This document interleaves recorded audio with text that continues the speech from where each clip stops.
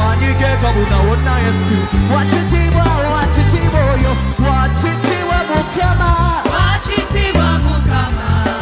wanike mikono jo ensi zimo wachitiwa tengereni muna wanigega wachitiwa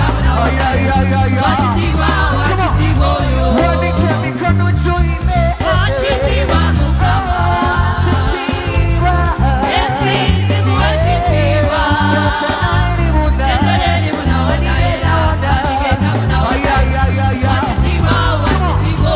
wachitiwa mukama wachitiwa mukama yesu simu wachitiwa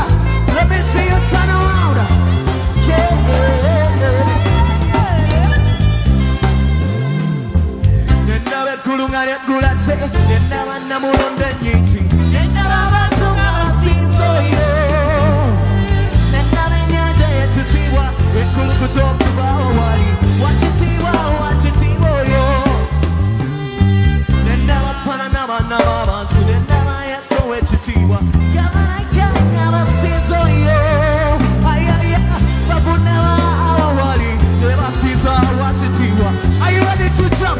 Come on, 1, 2, wachitiwa mukama wachitiwa yesu ensi zimo wachitiwa Nambia buka Come on wachitiwa mukama wachitiwa mukama ensi zimo wachitiwa tengereni muna wanigega wachitiwa mukama wachitiwa mukama yesu simu wachitiwa ensi zimo wachitiwa tengereni muna Come on. wachitiwa yo Put your hands together for Jesus. Come on. Everybody, kill up. Almighty shout of praises.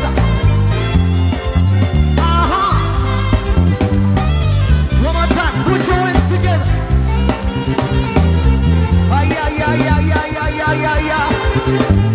Yeah.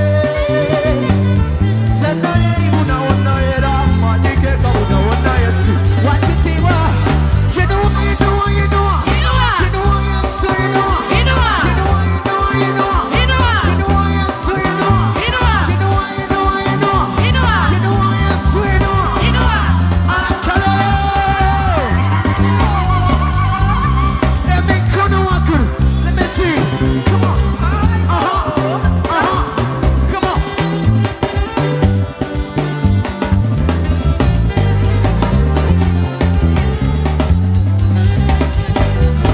One more time. Woman mikono.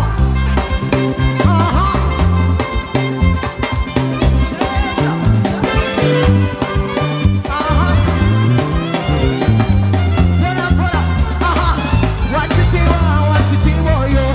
Tugenda kola bwe situle mikono gyo bw'otuwagu. Mpola. Nagambye ndi ticca mulungi kyenkola kyokola. Tugende wansi. Okitegedde. 1, we go. One more time, we go. One more time.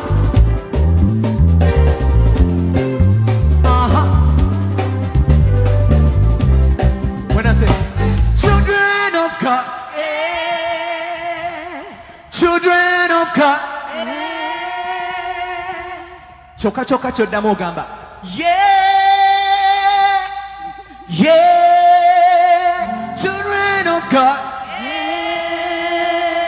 children of God. God. Yeah. Children of God. Yeah. Okitegedde katugenda kukoleramu n'abeebyuma okitegedde kati sooka weewewe mu space wazeetendereza Mukama. Children of God. Yeah. Children of God. Yeah. Children of God. Yeah. Watch it. Sigalayo wakulu. Yeah. Ube mikono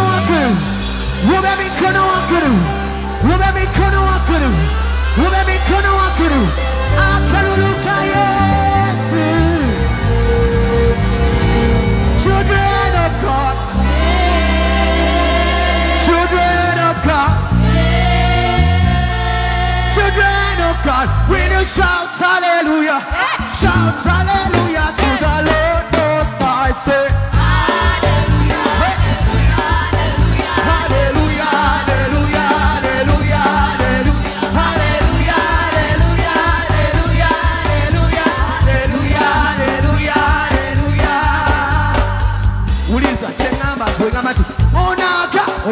Onaka. Are you ready? Onaka.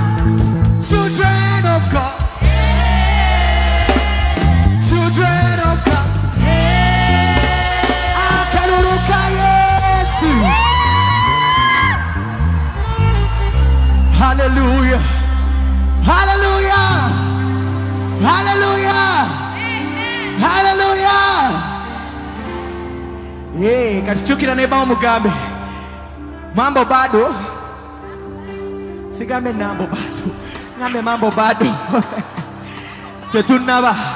You are still dancing. We are still dancing in the house of the Lord. Scripture says praise the Lord with a dance. Abantu katino kambabuli abantu bafudde nesawe ne waliwe yakakutuka gwoze wano oze kutendereza Mukama. Hallelujah. Oyina ensonga lwaki otendereza Mukama. Amufizi olwaki tuli muluwumula abamu bakusasulidde eddana fiizi. Oyina okwebaza Mukama. Amina. Abamu oli wano nabwe mpuliddewo obujulizi nti yeebaza Mukama eno ttaamu yabadde number 1. Banai. Very many people bebaliko bintu tebitegerekeka. Oyina ensonga ey'okwebaza Mukama nga ggwe. Bamekano ng'okyalina bazadde bo. Oyina ensonga ey'okwebaza Mukama ng'ama abantu jump. Abamu alinga eswaga lyeri mu ssomero wano mu kyaki munnaayi tuba tuzetendereza Mukama. Kuba kuwadde obulamu. Oyina sente z'osasula olw'obulamu bw'olina.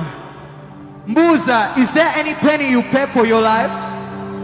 So you better praise the name of our God. Hallelujah. Emikono waggulu. Wanike emikono waggulu.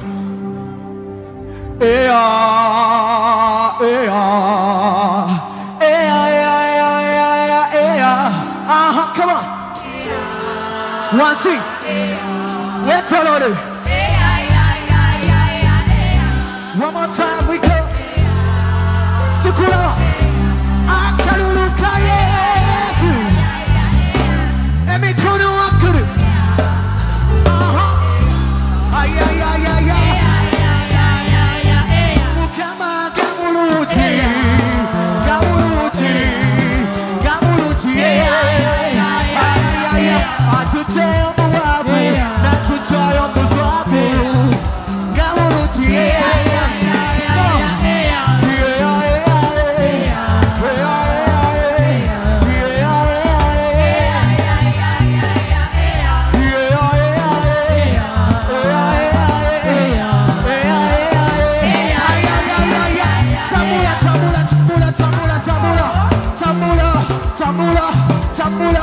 Let me see you move around. Let me see you move around. Let me see you move around. Let me see you move around. Ay ay ay ay ay. Come on, Gamuluti. Gamuluti. Gamuluti. Today I'm a waffle. Today I'm a swaffle. Gamuluti. He's good today. He's good tomorrow. He's good forever.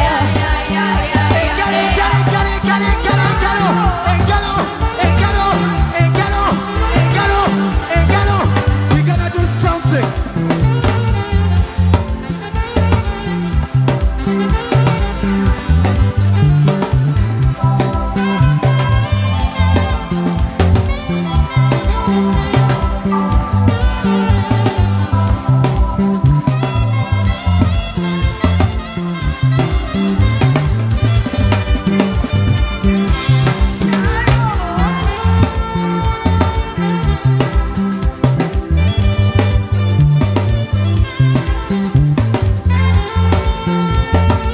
Akaluluka Yesu.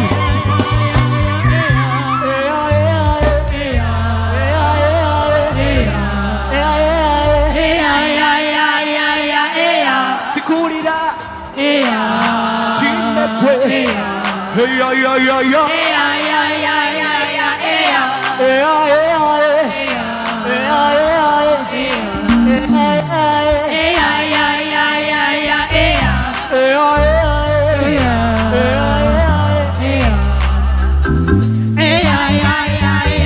Ekinsanyusa kiri kimu Yesu omulokozi afaayo. Lindako.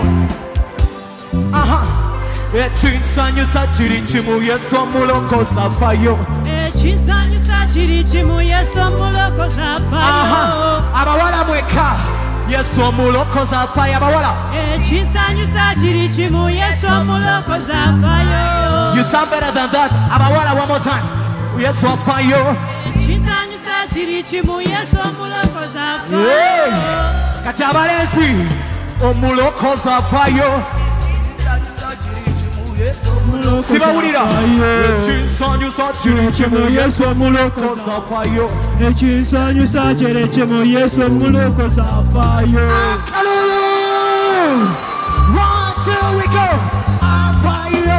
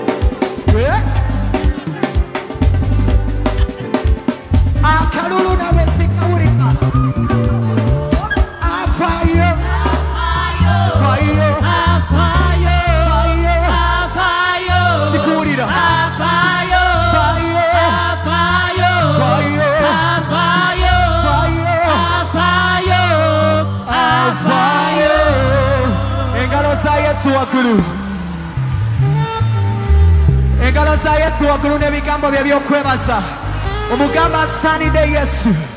We bless your name. Kati wanike mikono gyo, wanike mikono gyo.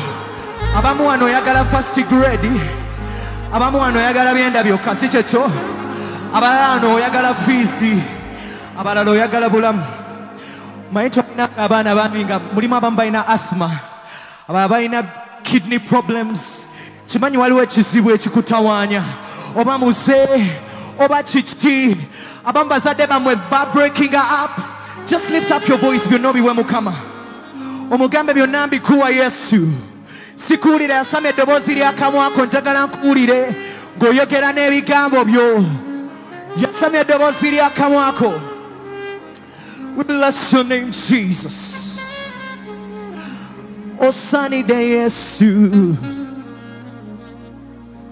Tuli mu kubeerawo kwo, omulangiro omulungi. Tuli mu kubeerawo kwo mwagalwa. Tuli mu kubeerawo kwo, ye gwawummuza abakoye. Tuli mu kubeerawo kwo mwagalwa. Tuli mu kubeerawo kwo, omulangiro omulungi. Tuli mu kubeerawo kwo mwagalwa.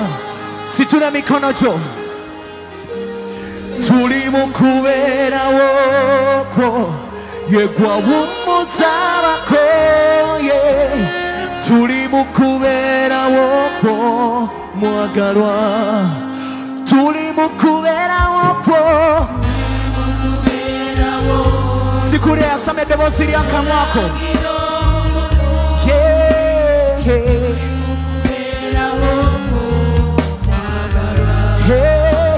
Tuli mu kubeerawo kwo.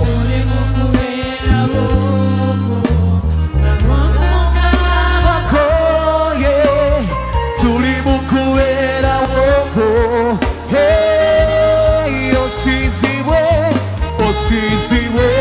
Osizibwenga Yesu, osizibwenga Yesu, osaanidde okusinzibwa. Osizibwe, osizibwe.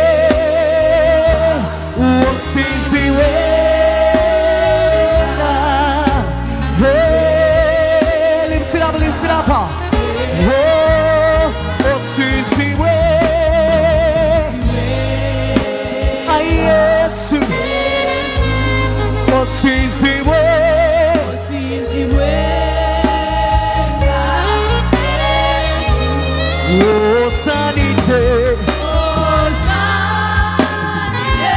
Oh, kusiziwa. Oh, siziwe.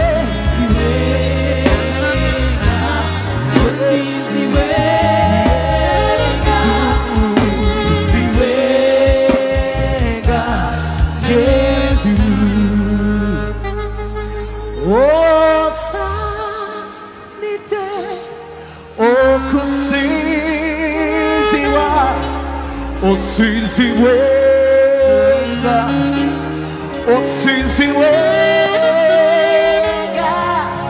Oh, siziwenga. Yesu. Wanike mikono juu.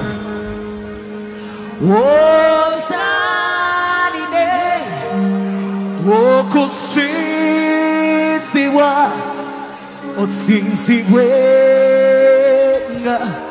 Oh, siziwenga. Oh, siziwenga.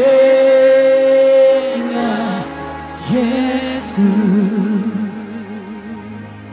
I will not forget you all my days. In every situation, you have never failed. And I will not forget you all my days. In every situation, you have never failed. And I will not forget you all my days. In every situation, you have never failed. Timefeka Yahweh, come on. Yahweh, Yahweh, Yahweh. Situna mikono juu. Yahweh, Yahweh, Yahweh, Yahweh. Sikulira chimenya kulire. I will not forget. I will not forget you all my days. In every situation. Every situation. Emikono jikazize ddala waggulu bw'ati akuwulira kuyambe. Yahweh, Yahweh, Yahweh, Yahweh, Yahweh, Yahweh, Yahweh, Yahweh, Yahweh, Yahweh. I will not forget. I will not forget You are in every situation. Ay, ay, ay, ay, shatatata, bobosete. Oh, Yahweh,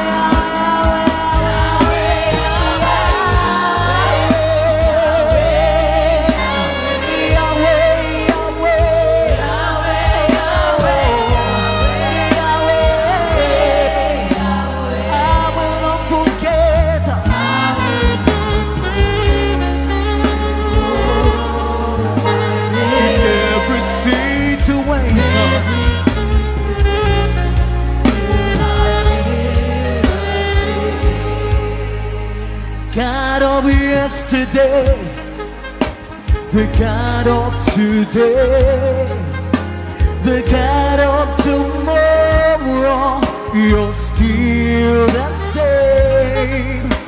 My very present help in times of need.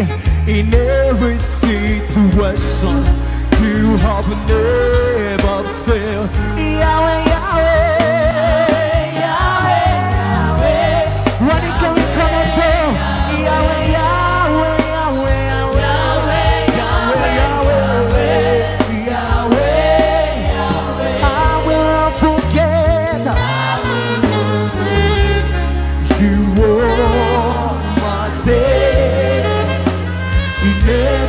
Situation you have never failed.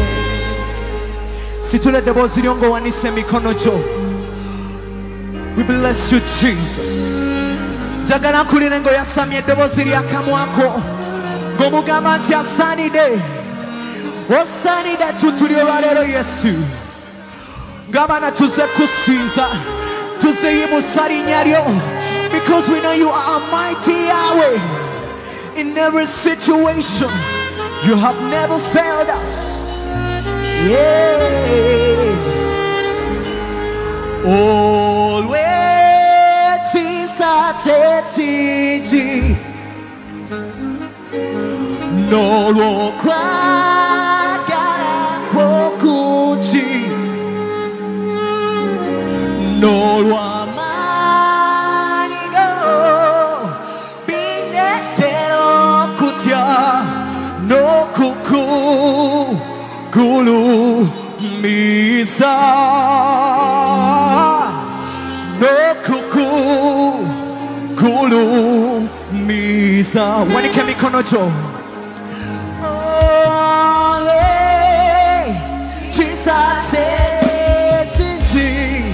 come on no ro kwagara oh no amanige binetera ay ay ay ay ay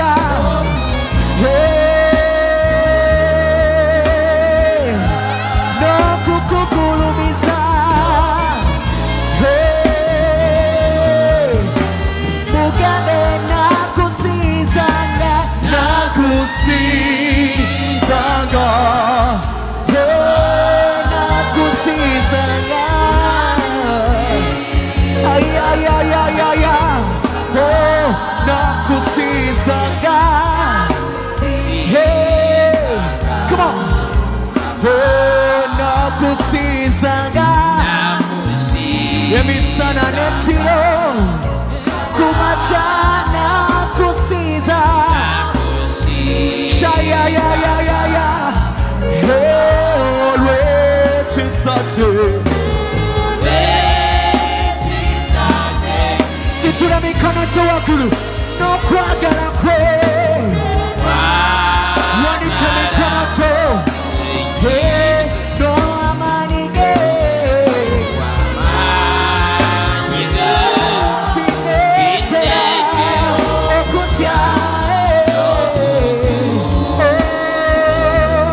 misa no kukukulu misa hey kabaka wachagara Yesu wachagara sasira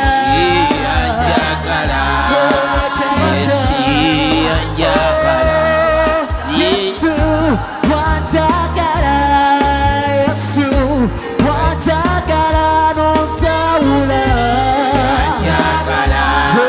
kabaka hey panise mikono Yesu kuechitiwa wachagara no sasira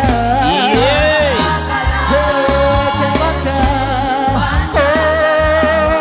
kwebaza wapirira no iwo musange kuwange wachagara no sasira wachagara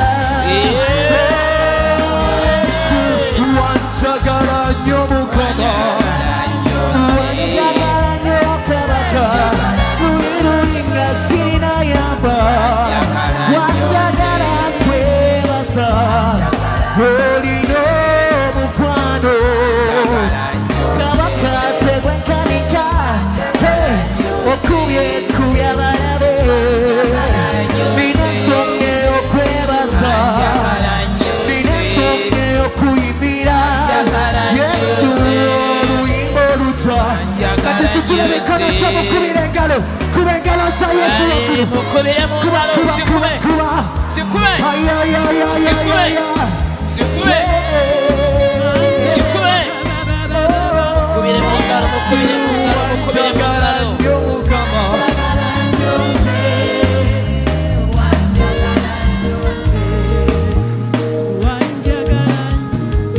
mukubire mu ngalo ye yakwagala zikube zikube zikube zikube zikube zikube zikubire waggulu zikubire waggulu zikubire weggulu zikubire weggulu zikubire weggulu kuba kuba kuba kuba kuba kuba kuba zikubire weggulu zikubire weggulu ng'omwebaza mugambe webale mukama webale webale webale mukama haleluya kitaffe mu linnya lya Yesu kkiriza tukwebaze oli mulungi nnyo oli mukulu ate ne byokola bikulu olina obusobozi okubeera wonna mu kiseera kyekimu n'olaba buli muntu yenna kyayitamu mu kiseera kyekimu ate era n'obeera n'obusobozi obusisinkana abayita mu bizibu ebyenjawulo bonna n'okola ku nsonga zaabwe mu ddakiika y'emu mu maanyi ago mu busobozi obwo teriiyo n'omwali nga gwe wekka gw'olina obusobozi obufaane bwe buti kyetuvudde tukwaniriza mu busobozi bwobwo osisinkane buli mukazi na buli musajja okuviira ddala ku mwana omuto ali mu kifo kino atannabitegeera omukolera ebibye balimubuulira akuze tekyakuyamba lwakubanga wali mu Katonda abasumuse abavubuka abaami n'abakyala abakulu ate n'abakadde saviisi eno ntobeke bwetyo timulimu abaana mulimu abakuleze mulimu abavubuka mulimu abakulu ate n'abakadde bonna basinkana ekyekimu okole obulungi abantu bo weetwalire ekitiibwa n'ettendo mu linnya lya Yesu Kristo omwana wa Katonda omulamu amen haleluya weetulireko wansi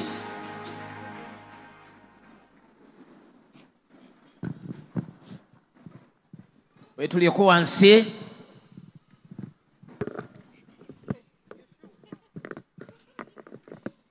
munneetoolooza nnyo abavubuka abato nga mulinganga abaŋŋamba nti enjiri etundutundu erisinga obunene kati lyabwe mulimu abakulu n'abakadde mwe muli bakulu naye sisita Doola gwe oli jjajja kakati jjajja muteeka mutuluba lyabaki ako kanyumidde sisita Doola bulijjo muyita mukulu kazaabuuka jjajja mwami Kasana tampulira mbuzi oba nze nakukaddiya Mukama yeebazibwe tiyeebazibwe Yesu nsanyusa okubalaba mwenna bali mu kifo kino saavisi gye tulina olwaleero ya njawulo okuggyako abatennyo tusobola okubakkiriza abatennyo ne bafuluma bwe babanga banaatuleetera ebizibu okutandika okuzannyazannya naye ate bwe bafuluma bateeka okukakasa nga waliko abaliko bo tuyinza bateeka wabweru wali saagala omwana muto akutawaanye abato ennyo naye abavubukamu abo bo abasobola okuwulya ebigambo batuule kubanga saavisi ekiŋabiza nti yanjawulo tugenda kugivuga paka ku ssaawa 9 byonna nga tubikoze nga mulimu okuwulira enjiri mulimu okusabira buli muvubuka yenna eyaze mu kifo kino na buli mwana yenna tugenda kumusabira mu saavisi eno tubateekeko amafuta ekyabaleese kibeerere ddala kya nsonga bafunye obudde obwogera nabo ate era wakyaliyo n'akaseera akalala okusomesebwa n'ebirala ndowooza bikomye awo byo kakati akati abaddayo tugenda mu bifo ebyenjawulo bwe tunaamaliza saavisi bagenda kusinkana ate abagenda okubatizibwa abo nabo bagenda basinkana bokka abagenda okubatizibwa mami Frida yakoze dde enteekateeka abagenda okubatizibwa abo boosi bakasaawa eno kamukkiriza ajjeko ne ku kituuti alina kyagamba wangi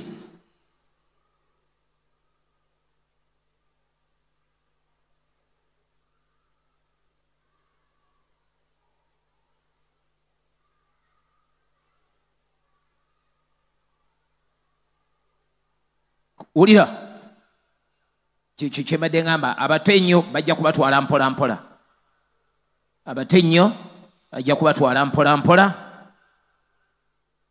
tujja kukkiriza abakulu omulaba babasitula abato temweraliikirira nti babatuttewa bagenda kubakolako mu nkola ennungi ati ffe wetuli wano n'abakulu ate nammwe abazze mulankyawo abalala saaviisi yammwe mwabasigadde eya bulijjo eyalankyawa olwaleero tugenda gikyankananya tugenda kubuulya bwe tutyo eyammwe nga mmwe weeri enkya ate olwaleero ne kaakati weeri naye enkya tugenda kusiiga amafuta anointing service yanjawulo eri buli mukazi na buli musajja yenna agamba nti akoze eki akooye embeera omukoowu ne lwaleero mwetuli naye olwaleero muwulira twogera tutyo kubanga twagala kwekubirira nnyo kubaki ku bavubuka n'abatuututu mujja kutukkiriza tubegayiridde kubanga baana bammwe twagala kwogerako gye bali ŋŋenda nze kubuulira enjiri ey'obukoowu mu mbeera y'abavubuka n'abato omutume wa kristo agenda kunsanga wano omutume wa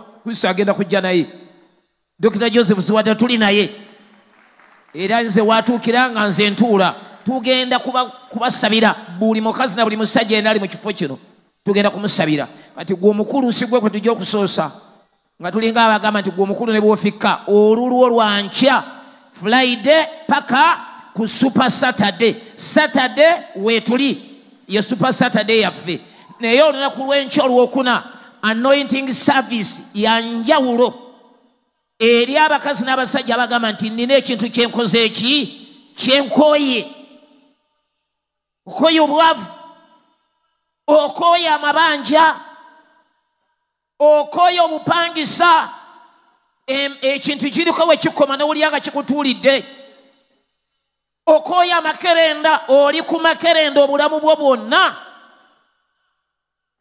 oteekwa okuba nga waliwo ekintu kyokooye eyo ye saavisi eya wiiki eno era nkyawa ya wiiki eno tugoba tudiringa n'ebintu ebyo ebitukooya yesu kristo yagamba mujje gye ndi mwe mwenda abakoze eki abakooye era abazitooleddwa nja kubawummuza wiiki eno kye twesibyeko enkya buli mukazi na buli musajja yenna saawa 6 beera ng'otuuse wano tugenda kusiiga amafuta Saturday super Saturday tujja kuba tuyingirira kombati omwezi ogujja eyo Saturday egenda kubeera yakunaaza bigere super Saturday yaffe yakunaaza bigere kubanga era yesembayo tuyingirire ettundutundu eddala eryaki ery'omwaka omwezi ogujja ye kombati yaffe so super Saturday eya okwosa enkya tugenda kuba tunaaza ki eba kwosa nkya si kwosa nkya kwosa nkya ya nkya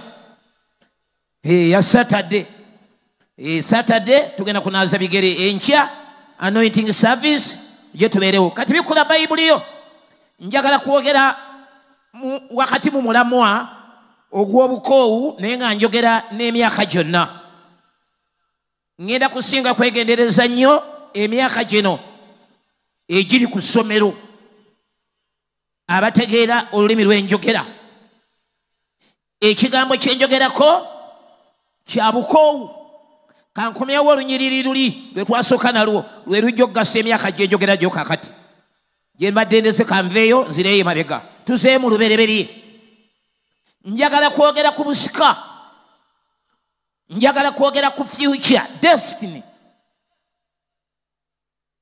bavubukamu abampulira kakati abali mu kifo kino n'abatulaba obulabi waliwo omuvubuka ataali na buvunaanyizibwa bamuyita Esawu sitole nekwatagana ku Esawu ne Yakobo Esawu bonna baali bamusajja omu bamuyita Isaaka baana ba musajja omubalongo Esawu ye mukulu Yakobo ye muto Esawu yani ye waswa Yakobo yani ye kato twatandikirawo sitole lubereberye 25:29 lubereberye Genesis essula ya 25 olwa 29 yes Yakobo n'afumba omugoyo Esawu n'ayingira ng'ava mu nsiko ng'akooye nga talina maanyi njagala kwogera ku kigambo kino eky'obukoowu ku myaka gino egy'ekivubuka ku myaka egy'abaana abali mu ssomero abalina ebibatwala ku ssomero nga balina bye baagala. Waliwo omwana emyaka kwabeera nga ye bamutwala ku ssomero butwazi kubanga ateekwa okusoma. Ate waliwo abaana emyaka egisumuuseemu nga twogera nabo. Career guidance.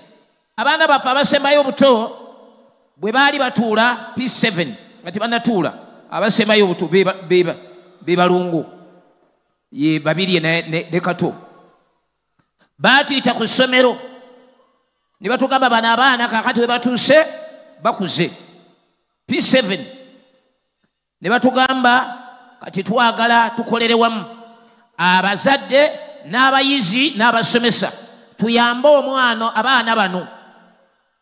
Babuuza abaana kiki kye mwagala okubeera, ne babuuza abazadde kiki kye mwagala abaana bammwe babeere. Ne tukwatagana n'abasomesa, omwana alina kyayagala, omuzadde alina kyayagala, ate n'omusomesa alina kyalaba. Kaakati omulembe guno batandise okufuna obusobozi obwo. Edda ffe mu kusoma tetwabirina, ffe tetwafuna kyansi eyo. Tusoma busomi nekyosoma tokimanyi nekyoyagala kubanga era ne bazadde bo tibasoma, tebalina ngeri gyebakuluŋŋamye kubanga era nabo tibamanyi. Kati si guno omulembe tutuula n'abaana n'obubuuza oyagala kubeera ki, kati n'owulira kyayogera n'ogatta naawe ku byozza omulabamu engeri byazatambula byayagala enneeyisa ye gwe ng'omuzadde naawe n'omanya. Ate naawe ng'olina kyewali agadde omwana abeere naye n'obeera mwegendereza, toyinza kukkiriza mwana w'abeere gwe kyoyagala. Muteekwa kukwataganira wakati awo, oteekwa okumuwa kyansi otegeere ekyayagala. Omuli omwana oyo kakati ate omusomesa ye n'abagatta n'abaga nti mwenna mbategedde kye mwagala, naye omwana oyo okusinza ku kusoma kwe obusobozi bwe mbulabira wano, nze ate ndabanga eyali badde asobola kino. Kati mwenna ne mugatta ne mujjamu omwana abeere waki wa makulu, kubanga kakati mmwe emyaka gye twogera nammwe mmwe mutegeera ekyokukola, mulina ekibatwala ku ssomero, muteekwa okutuuka ku myaka nga ku ssomero olinako kyoyagala nga kyekikututteyo, olina ekirooto, dream yo, your vision, your dream, you have a destiny. Mulina gye mulaga, totambula butambuzi bw'otyo, ogenda ku ssomero ng'olina ekikututteyo era n'obeera focused. Kino kye kyantwala ku ssomero, nagenda ku ssomero, mpitire ku ssomero wano, njagala kubeera musawo. N'obeera focused, oyagala kubeera ekyo, olina obusika bwo, olina kyoteekwa okubeera mu nsi, olina ekinaakuyamba okubeera ow'amakulu. Esawu yakirina ne Yakobo yakirina, naye Esawu ekikye teyakissaamu kitiibwa, alina engeri gye yakitunda mu butamanya, ng'abuuza n'okubuuza nti kinangasa ki. Gy'emyaka gye njagala okwogera nammwe, mulina obulamu obw'amakulu ennyo mu maaso. Setaani abuyigganya kyotalabanga. Ogenda ku ssomero ng'olina kyoyagala, ebirowoozo bye naye beera diverted, ng'akoze ekyo simulaba. Setaani yakola ebyo n'akujja ku mulamwa ekyakutwala ku ssomero. Era bwe bato n'abantu abakulu kibatomerera ddala, n'olaba ng'omuntu abuuse ku kye yali ateekwa okukola, kati akola kiki ekiriwa we kigenda mu maaso. Kati nze kasooke mbazeeku Yakobo. Yakobo ye yali mulunzi, ng'ali waka abeera ne bazadde be abayambako okulunda. Esawu yali muyizi. Kaakati lumu Esawu n'ava ku ttale, lwe lunyiri we tusomye, ng'akoze eki? Ng'akooye, ali exhausted, tired, faint and exhausted, takyalina n'amaanyi. Kati akagambo ke njagala njogereko ng'akavunula mu ngeri ennyangu gy'okutegeera obukoowu. Omusajja ono yali akooye, Bayibuli egamba etya? Nti ng'akoze eki? Ng'akooye era nga takyalina maanyi. Setaani awo wayonoonera desitine ya buli muntu yenna. Baanamu ab'obuwala n'ab'obulezi kambabuulire, waliwo embeera esobola okwetooloola ne kooya. Nze yantomera nga nkyali muto ng'emaze okusoma maze P7 koze bulungi funye first grade yange ngeze mu ssomero mu Aga Khan mu myaka gy'ekinaana gye njogereyo bangi mu mwali tumuzaalibwanga asigamba dola gwali muzaali mwenjogedde gatulya mukyala kasaza kati agamba bali bali batazaalibwanga ngeze ku ssomero one of the best schools in Uganda by then Aga Khan Masaka natuuka ku ssomero nga nzenzeka nze siina mufaliso saalina mufaliso guno gwe bayita ogwa sipongi nze sigumanyanga nako obulamu bwaffe wonna mu kyalo sigulabanga nako eyali agulina ku kyalo nga batono nnyo baguyita gwa kinyama ngenze ku ssomero nze ndowooza nti abaana bonna ku ssomero tebalina mifaliso nga nze sirina nzekka waliwo ebintu ebikulemesa okusoma naye ebyo ebikulemesa okusoma byakaakati toteekwa na kubiteekako birowoozo kubanga obulamu bwe bwa maaso si bwakaakati bino ebikulemesa okusoma byosaawa eno era bijja kugwawo gwe beera focused otunule mu maaso kubanga ekyakutwala ku ssomero gyekiri tewagenda ku ssomero kwebika mufaliso kwebaka ku mufaliso gwa kinyama si kyekyakutwala tewagenda ku ssomero kusinganayo baana bagagga si kyekyakutwala gw'olina ekikututte ku ssomero Yakobo manya Esawu bayibuli egamba yakomawo ng'akooye nga talina maanyi akagambo kenjogera okwogerako ke kano ku ssomero ebikooya ku ssomero abaana b'essomero bingi nnyo tobimala nawo ekimu ku byo kyekino nze kati gwali mufaliso nga sirina mufaliso n'ebirala abalala ebibakooya abaana ku ssomero kugobebwa school fees buli kaseera teri kikooya mwana ng'ekyo abaana bangi nnyo abaggalawo takyagala kusoma buli lwe boogera ku kugoba abaana ku ssomero abeera ku abo be bagoba ku ssomero kubanga talina school fees teri kikooya mwana ng'ekyo abazadde bo balowooza nti abaana balina kajanja bannange buli muntu akoowa ku levo ye obukoowu buli omu bumutomera ku ddaala lye n'abaana abavubuka abato myaka 8-9 abaana batandika mwaka 8 wempisi ye P4 P3 myaka 9-10 awo abo bonna bategeera omwana ndooza kutandikiranga mu P3 awo watandika okuwulira bwe kimuluma okumugoba mu kibiina nga banne basigadde basoma teri kikoya ng'ekyo omwana agenda okulaba nga ticca azereka fayiro oba ne kakati babikola yasoma kati baasa azereka ne kafayiro ke abikudde amannya please if I read your name it's better you go out akutte kakati fayiro ke n'omanya nti eryange erinnya litekwa kubeera omwo Ronald Mukiibi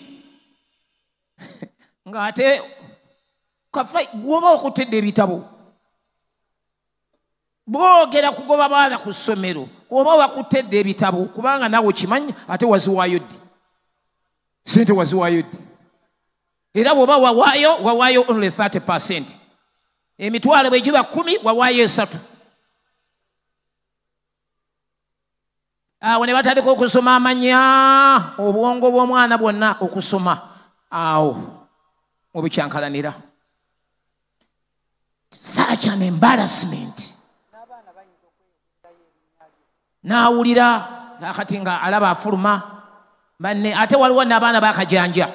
Abaana abamu bambi basaasira bannaabwe naye waliwo abakajanja addewe nepankirako naddala abootula nabo nga mulinamu akantu fuluma genda bazadde bo bagamba ndi basasulanga nga bukyali. Kale wulira njagala kubazaamu maanyi oyo akusekerera ojja kumuyitako enkeera gwe beera focus wagenda ku ssomero kusoma tulabye abaana be bagoba mu kibiina omwaka ne guggwako ne batuula P7 n'abeera wa first nga banne bonna abaali bamusekerera bazzenga mu bifo bya 8 naye nga yeye namba emu n'afuna first grade nga balaba nga bamugobanga mu kibiina kubanga ye bwe bamugoba yasigala ng'omutima gwe tegukooye asigala alowooza ku byokukola ki ku byokusoma era yaddanga yeewaka n'adda mu bitabo yadde bamugobye teyakoowa kasita tokoowa mu mutima gwo oba ojja kusoma otukeena gy'otekwa okutuuka kye bayita obukoowu buli omu bumulumira ku ddaala lye abayizi mbamanyi twafulumanga kati awendo tusikuze katugeze ngeze mu secondary ndi kwaga kani sirina mufaliso ekyo kyo nakimanyira nenga nti si mufaliso teguliwo nagenda kusoma kati twafulumanga gwe nze waka saakirabako nga bampa twakiyitanga pocket money ate nze sikimanye ekyo ku ssomero ate ezikulu mufaliso teziriwo nesuka ate bakuwe pocket money olwo olulimi saaluwulirako emyaka gyonna nze sirumanyi sikulu fiisa okyanoonya ate bweyogera pocket money onoobeerawo otya ate tewaliyo buugi mujja kunywa obuugi olwo lwelulimi lwe nalimanyi era twatuukanga munanga abaana bo nga obuugi bagulyako capati naki wakiyitaga akubye suuti mumanyi kye bagamba nti akubye suuti akawunga n'obuugi kati fe abatalina baterekangayo eggulu eryakawunga nga babasalira akawunga kakati ku buugi onywerako kawunga ne bannange ku buugi nga tunywerako kawunga kakati oba oba okoze eki buugi ku buugi kawunga ku kawunga ne tukoowa embeera naye ne tusigalagamba nti yadde tukooye naye tumanye ekyatuleeta ku ssomero mbeegayiridde baana mmwe ne bw'embeera bwekukooya sigala ng'omanyi kiki ekyakutwala ku ssomero beera focused manya ekyakutwala nalina mutabani wa Dawudi saagala mwogerako n'erinnya lye sijja ddiyogera mutabani wa Haji Katongole naye twagendanga ye yali omugagga wange kati nga namwesibako naye sebo ng'ajerega nze era olumu yakwatanga paani yagulanga paani olusinya n'aziruma omulundi kumbuga ati beyamala nange okuluma nambuza nti oyagala era nkuweeko kuzaalumyeko embeera nentama nempulira nga mbikooye buli muntu akooyera ku ddaala lye buli muntu akoowa kambabuulire bakazi mmwe nammwe basajja mwe abali mu kifo kino nammwe abatulaba emisomo twagikomya mu kkubo nga sente zibuze nategeera nkuze nti obutasoma kiruma bukulu nenzira ku ssomero nga nina emyaka 5 obanga nzira ku ssomero nga nina emyaka 5 gwe w'emyaka 2 tolina magezi kiki ekikuzanyisa n'emisomo omusajja omukulu alina emyaka 5 addayo ku ssomero asome gwe oli wa myaka 15 oli wa myaka 18 ozanyisa otya obulamu myaka 23 ozanyisa otya obulamu siniya fombo bakugobye n'oteekamu obusungu naye dadi naye simanyi mami talina buvunaanyizibwa nze nange ebyokusoma mbikooye siri ku myaka egyo myaka 5 naddayo ku ssomero abaana bange basoma ne byensoma kati nno ndigenze nsoma diguli mu divinity bampadde bikoleji alijebula economics nga mbyebakira namu abaana basoma nange bwensoma mbula kubuuza ku baana ate nga mbatya kino bakikola batya abaana bange senior 6 ndaba ebintu babitegeera kati ensonyi oluuza nzigwamu nentuuza kawala kange ka senior kagwe kyagwe nnyabeko bitukola byo kati tuli tuli bukole gyali gyebula nga nkyabitegeera n'emyaka gitandise okutabataba nga ndabako kasaza busaza mbegayiridde baana mwe musome bawala mwe musome balenzi mwe musome tokkiriza kuwuguka be focused embeera gireke oba dadi sente asasulayo ebitundutundu soma oba mami sente anoonye saamu ekitiibwa sente mami zanoonye mpola ayambala olugoye lumu neyeefiriza kino mukazi wattu enviiri ne zibanga za mulalu tasibye enviiri si lwakuba salo tamanyi gyeri naye emitwalo 5 agisevinga lwa mwana we musome muve kuba n'abaana Yakobo manya Esawu some nyiri ezo mbwangu tusome owulire Esawu kye yakola saagala Esawu kye yakola okikole Esawu bwe yavaayo ng'akoye nga talina maanyi Esawu bwe yava ku ttale ng'akoye nga talina maanyi n'agamba Yakobo nti ndiisaako nkwegayiridde ku mugoyo gwo ndiisaako omugoyo gwasaba omugoyo agulina kati aba setaani kyakola gw'oba tolina sente naye ng'asobola ozikuwa omuwe kyayagala ye kyoyagala akirinaawo kyoyagala baakirina amala kutegeera nti pocket money tebakuwadde yalina owuwe alina n'okuwaabo owaabo ebe batawadde kasooba ng'onoomuwa kyayagala ye ekyo gye kiri Yakobo alina omugoyo ogwo gwe ye yamaze dde okulya naye afiisizaawo n'ogwono agamba nti otegedde ye yamaze okulya naye alinawo omugoyo omutege ogwo guba mutege era yamugamba atya ndiisaako ku mugoyo gw'omumyufu kubanga sirina maanyi ekimutawanya kakati afukamira asaba kino na kino alina kyatalina ekigambo talina maanyi kivunulemu nti yalina kyatakola kyatalina mu area eyo eby'ensimbi ye munafu talina maanyi bazadde be banafu tebalina maanyi naye bw'atyo bw'ali talina maanyi mu area eyo oli n'amugamba atya Yakobo n'ayogera nti nguza leero eby'obukulu bwo sell to me your birthright nguza eby'obukulu bwo. But Jacob said, sell me your birthright as of this day. Sell me. Kale wulira twogera future, twogera destiny, twogera birthright, twogera amagenda go, inheritance, obusika bwo kyoteekwa okubeera maaso omulaba akirengera amanyi kiri mu busobozi bwo. Kati agamba bwonkakasa ng'ekyo kimpa nze nkuwaamu omugoyo omumyufu guno. Setaani akutega akatego. Wulira abaana abalenzi abaana abawala bekisinga okutomera ekyo. Talina sente ate nno waliwo abaana babasindika ku ssomero nga nezigula pads tebazirina ne ku ssomero teziriyo. Baana bawala bakulu ye takiwuliranga nako nti mami amusibirira obuntu obwo. Atuuka ku ssomero n'asangayo banne nga keesi zijjudde. Nakati ebyo nabyo abazadde babyawa ye takiwuliranga nako.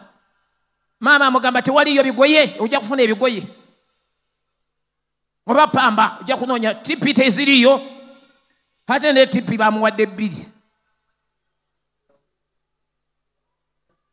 Ate bamuwadde kali akatini.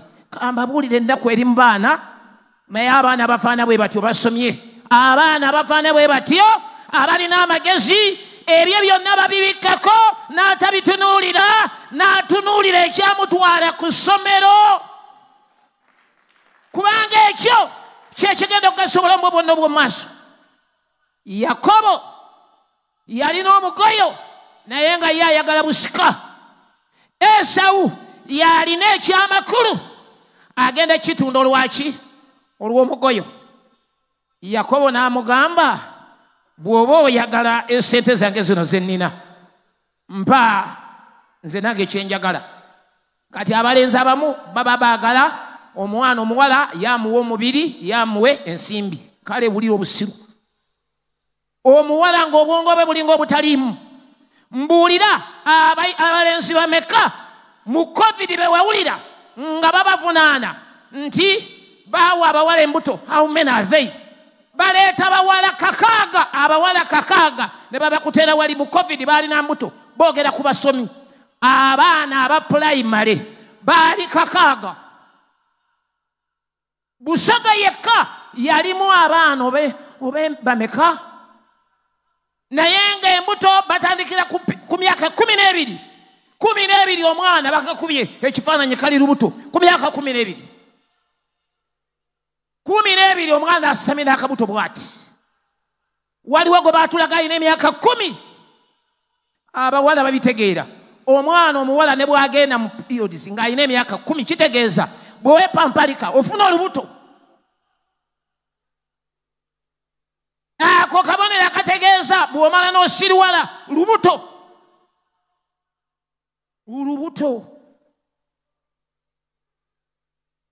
Abaana baatuwa abaana abasoma mu Busoga simanyi naani mu district baali abaana kakaaga mu district oba 2 ez'e Busoga yekka aba 6,000 children, 6,000 students, kids kakaaga nga balina embuto. Baatunda obusika bwabwe olw'obuntu abalenzi b'oku kyalo bwe baali babawa. Ng'omanyi kyayagala bayagala mukola obuviiri. Naye gwe tulabanga naawe weetaaga okukola obuviiri oba okusiiga enjala. Omwana ne bamuwa omutwalo mbw'asiiga enjala. N'awaayo ekya value for no value. Omugoye agulya buli gwe tutulya. Olunyuyo olusembayo lwewunyisa. Lwa 3 lwa 4. Zisome zonna ozimaleyo mangu. Yakobo lwe lwa 3 n'agamba Esawu nti ndayirira leero.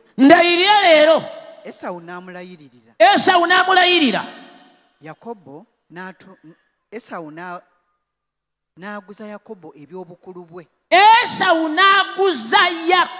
ebyobukulu bwe. Buli kintu kyonna oba otunda omusajja yenna muwala gwe oba omulenzi yenna muwala gwe bw'ajja n'akugamba nti n'olaba ng'akuteze. Nze njogera bulijjo ekigambo kigamba the devil has no free gift. The devil has no free gift. Talina kirabo na kimu kya bwerere. Setaani takirina. Talina kirabo na kimu kya bwerere. Ajja akwese owaayo omubiri gwo ng'otunda bulamu bwo bwonna naye tosooka kitegeera. Olunyiriri olugataawo luli mu Baibulani ya 12:17 lugamba Esawu yagezaako okuddamu okunoonya obukulu bwe nga takyasobola kubufuna nate. Abaana bwe bati ava ku ssomero n'ataddayo.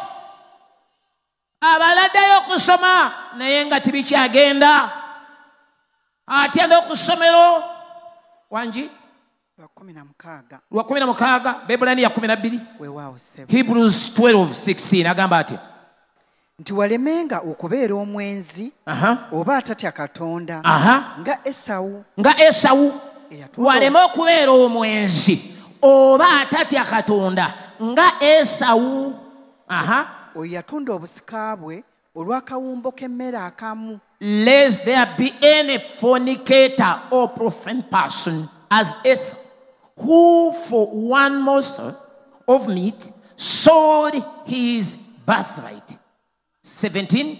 Kubanga mumanyi ng'era n'oluvannyuma bwe yayagala okusikira omukisa. For you know how that afterward, when he would have inherited the blessing, he was rejected.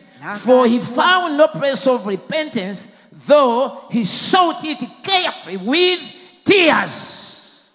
Teyalaba bbanga lya kwenenyezaamu newankubadde nga yagunoonya nnyo n'amazzi. Yatunda obusika bwe.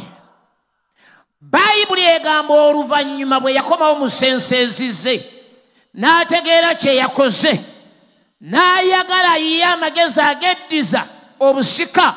Bayibuli egamba n'agaanibwa newankubadde nga yanoonya nnyo n'amaziga ne yeegayirira. Kyali tekikyasoboka. Kyali tekikyasoboka. Obukoowu, okuggwamu amaanyi, enjala ey'akaseera yamutunza obusika bwe bwonna. Osobola okubeera ku ssomero nga tolina pocket money, n'osoma n'omala, oluvannyuma ojja kubeera n'ensimbi ezizo nga gw'ogabira abalala pocket money. Kisobokera ddala. Kisoboka. Kisoboka. Mbeegayiridde bawala mmwe, mbeegayiridde balenzi mmwe, obutasoma buluma bukulu, buluma akuze. Mbagambye ffe twaddeyo ku ssomero nga tumaze okutegeera amakulu g'essomero.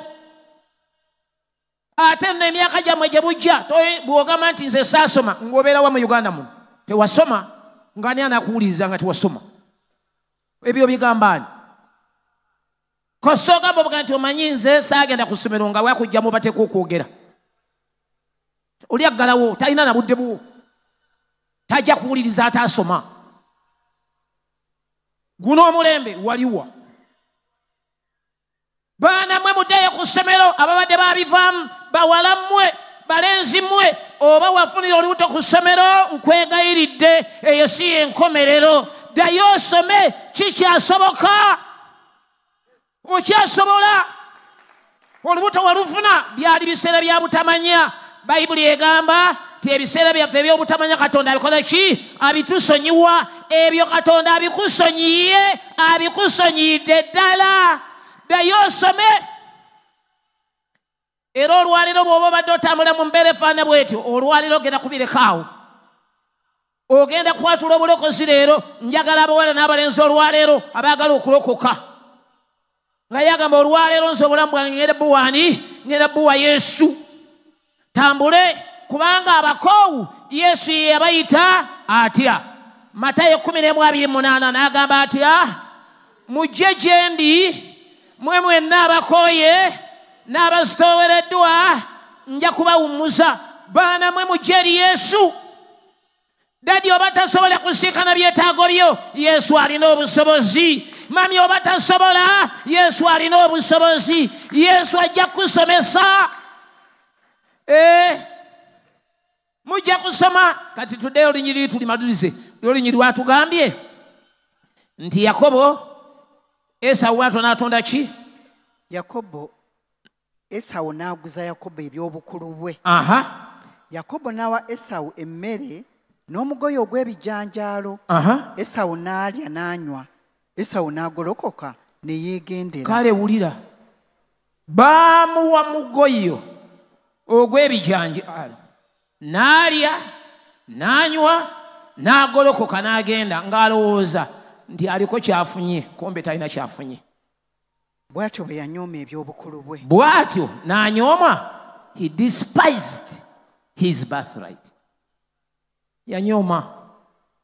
Yalya lumu n'anywa lumu, kyaggwa ng'ali ku bulamu bwe bwonna obw'omaaso bw'atunda. Kyalunaku lumu, olunaku olumu osobola odduyitako. Toggwamu maanyi olw'embeera ekutomera. Embeera y'akaseera buki? Buseera. Embeera y'akaseera buseera. Kati kanjogere n'abawala okusinga be batawanyizibwa. Abalenzi bano kambabuulire balenzi mmwe simanyi na bwe nsobola kwogera na balenzi kubanga ekyo kyanyiiza okulaba nga abawala be bajje ku ssomero abalenzi bonna basigala basoma abalenzi basigala basoma naye nga basize ensigo enkyamu ate kyosiga kyokola ki kyokungula basigala basoma naye abawala bonna ne bagoba ku ssomero waliwo yayagala bawulerezaawo ndoza pulezidenti yagamba bambi abaana mbakirize basome ne wabaawo amasomero agagamba temutuletera bajja kwonoona abaana baffe abaana be banaalaba abo abali mu mbuto nga basoma nga balowooza nti kikkirizibwa omuntu okubeera n'olubuto ng'asoma temuleeta mu masomero gaffe ne bagaana naye ng'abo baana b'abantu kati kyetuba twogera gye muli bawala mmwe kyetuba twogera balenzi mmwe omuntu yenna tosobola kukwataganya bintu bibiri tekisoboka toyinza kubikwataganya bibiri tolina kapasite eyo obwongo obulowooza mulenzi ate olowooze n'emisomo obwongo buli ku muwala oli ku mubaluwa owandikira muwala ate obeere n'obwongo busoma tolina busobozi obwo mmwe baba bagamba nti tosobola kuweereza abamaasa bameka babiri mulundi gumu tekisoboka obwongo tosobola bugabanyamu waliwo abaana batudde mu kirasi basomesa yalowooza muwala tolina busobozi era ojja kulabira ku lipooti yo ng'efuluma otegeere nti tewalina busobozi obwo ng'olowooza muwala oli mu ssomero ebyo byetuwulira kakati nze bannange mbadde sibiwulira nga nabbiwulira nti omwana wa myaka 10 alina olubuto guno omulembe gwa kikaaki abaana be baali boogera bayogera abaana wakati w'emyaka 12 10 n'emyaka 17 bwebogerako abaana abato setaani alwanagana na biseera byabwe byaki bya mu maaso naye olwaleero katonda waffe nga bwali omulamu tugenda kulumba buli mwoyo gwonna ogubadde gulwanagana ne desitini yammwe tugenda gugolokokerako olwaleero ogwo tugenda gusesebbula oba ekyoyo kiva wammwe nga wammwe tebasoma tugenda kukizikiriza olwaleero waliwo emyoyo nga gikwata kuva ku taata gikwata kuva ku jjajja gikwata kuva ku mukadde we maama yalema okusoma taata emisomo gyakomaawo kati dayimoni yabuuka eva ku jjajja nekwata ne taata kati erumbya naani n'omuzzukulu ekyo ekyoyo tukikolimira kakati tugamba kife tukiyitira omuliro yitayo omuliro gwa sekendi za 3 mpulire faya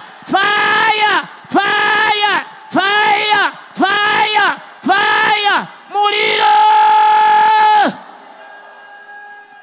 tokkiriza kukoowa kutuuka ku ddaala eri esawu n'avaayo ku ttale ng'akooye nga talina maanyi ekyaddako kyali ki n'asaba emmere n'atunda obusika bwe kati kaba tusomere olunyiri lumu Isaaya 4:28 agamba atya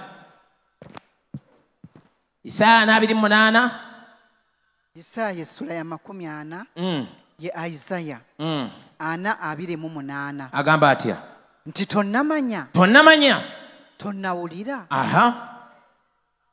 Katonda taligwawo Mukama omutonzi w'enkomerero z'ensi oyo tazirika so takoowa amagezi ge teganoonyezeka oyo awa amaanyi abazirika era n'atalina buyinza amwongerako amaanyi abavubuka nabo balizirika balikoowa n'abalenzi baligwera ddala naye abo abalindirira Mukama baliddamu obujja amaanyi gaabwe olwasatuluddemu tuwulire abavubuka abo nabo bazirika era bakoowa n'abalenzi bagwira ddala n'abalenzi nabo bagwa ku ttaka naye abo abalindirira Mukama okujjako asazeewo okulindirira Mukama kati wulira kino kyenjogerako tekitaliza obukoowu bukwata n'abavubuka bukwata n'abalenzi abato abavubuka n'abalenzi obukoowu bubakwata bonna bubakwata kyekimu kyenkanyi buli omu obukoowu nkugambye bumulumira ku ki ku ddaala lye nze mbayitiddeko ebimu ku bitawanya abaana teri kintu nze emyaka gyonna abaana baffe we bali wano abamu abaana baffe twasalawo bagenda ku ssomero libagamba nti ago amasomero agasinga obulungi mu Uganda gibalaga saagala ebikwatagana ku kusoma saagala kintu kirala kyonna kukiwulirako nze natandika okusomesa abaana saakiwulirako ku ssomero nti basasula ebitundu ku ssomero sikibangawo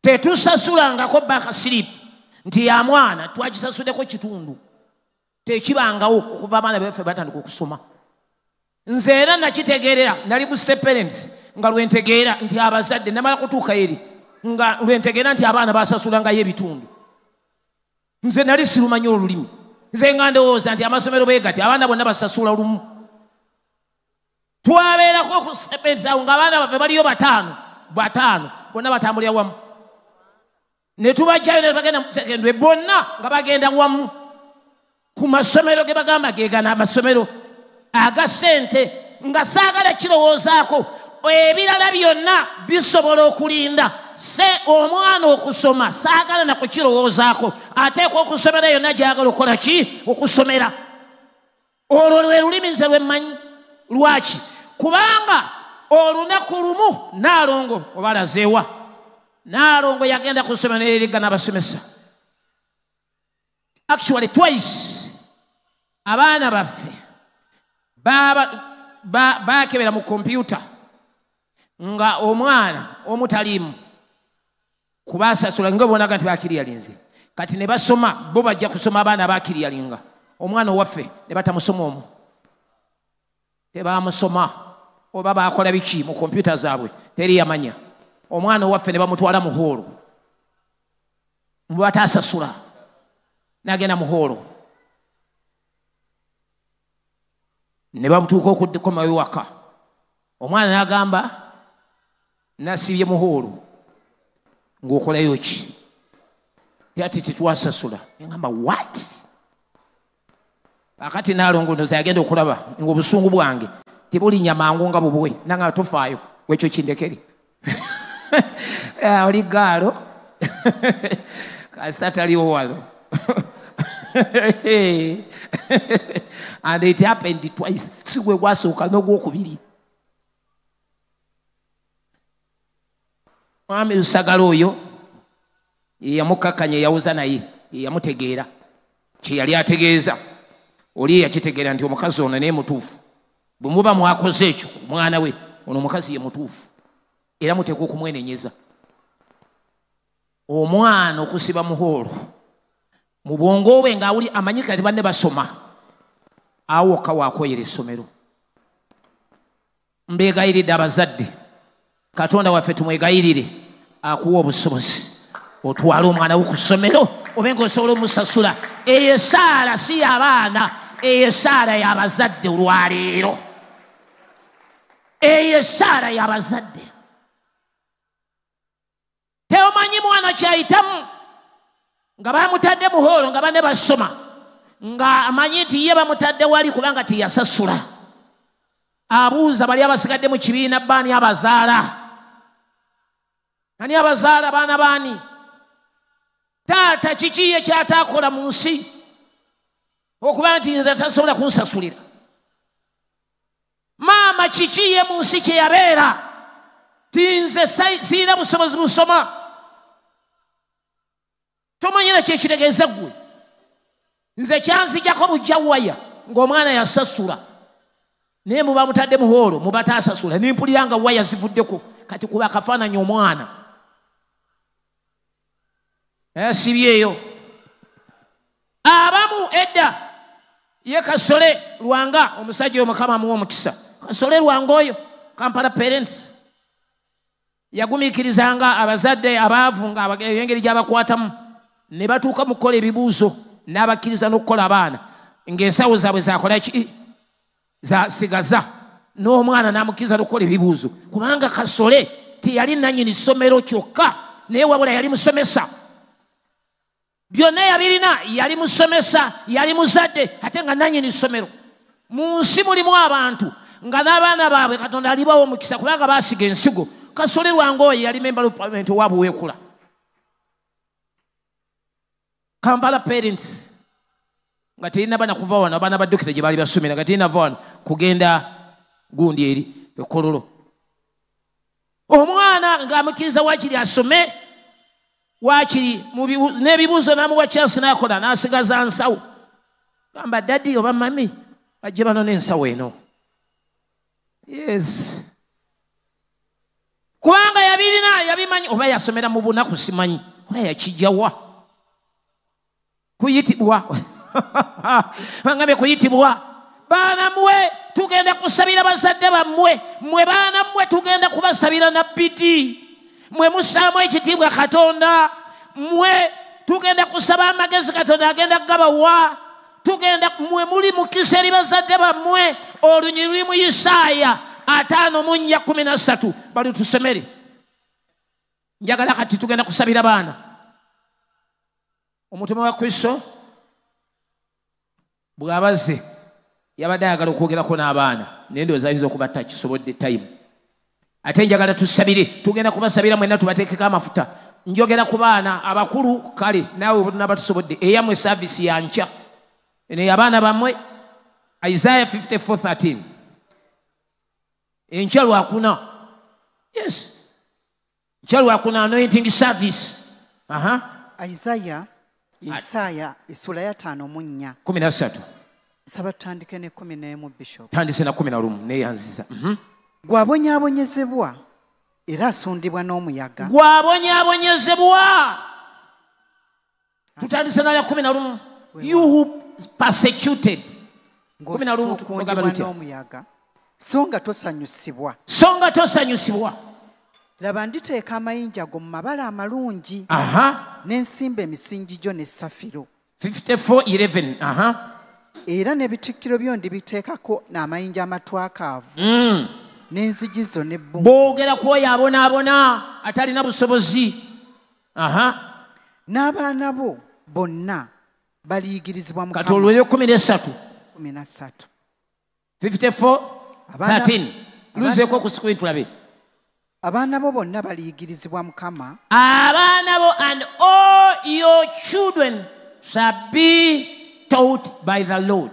N'emirembe gy'abaana bo giriba mingi. And great shall be the peace of your children. Kati wulira.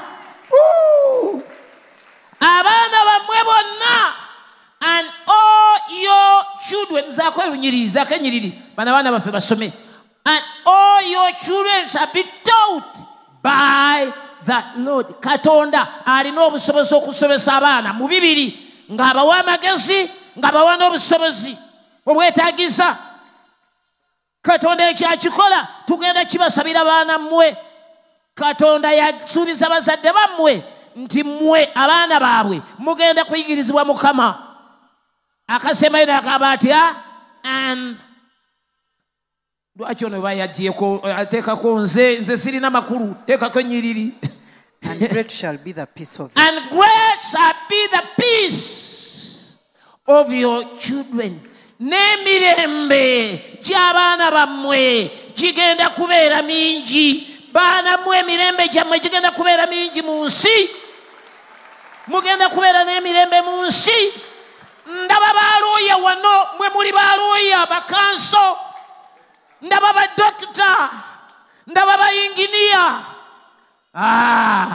Mumbuli ekye mwagala okubeera. Buli omu ayogere. Wangi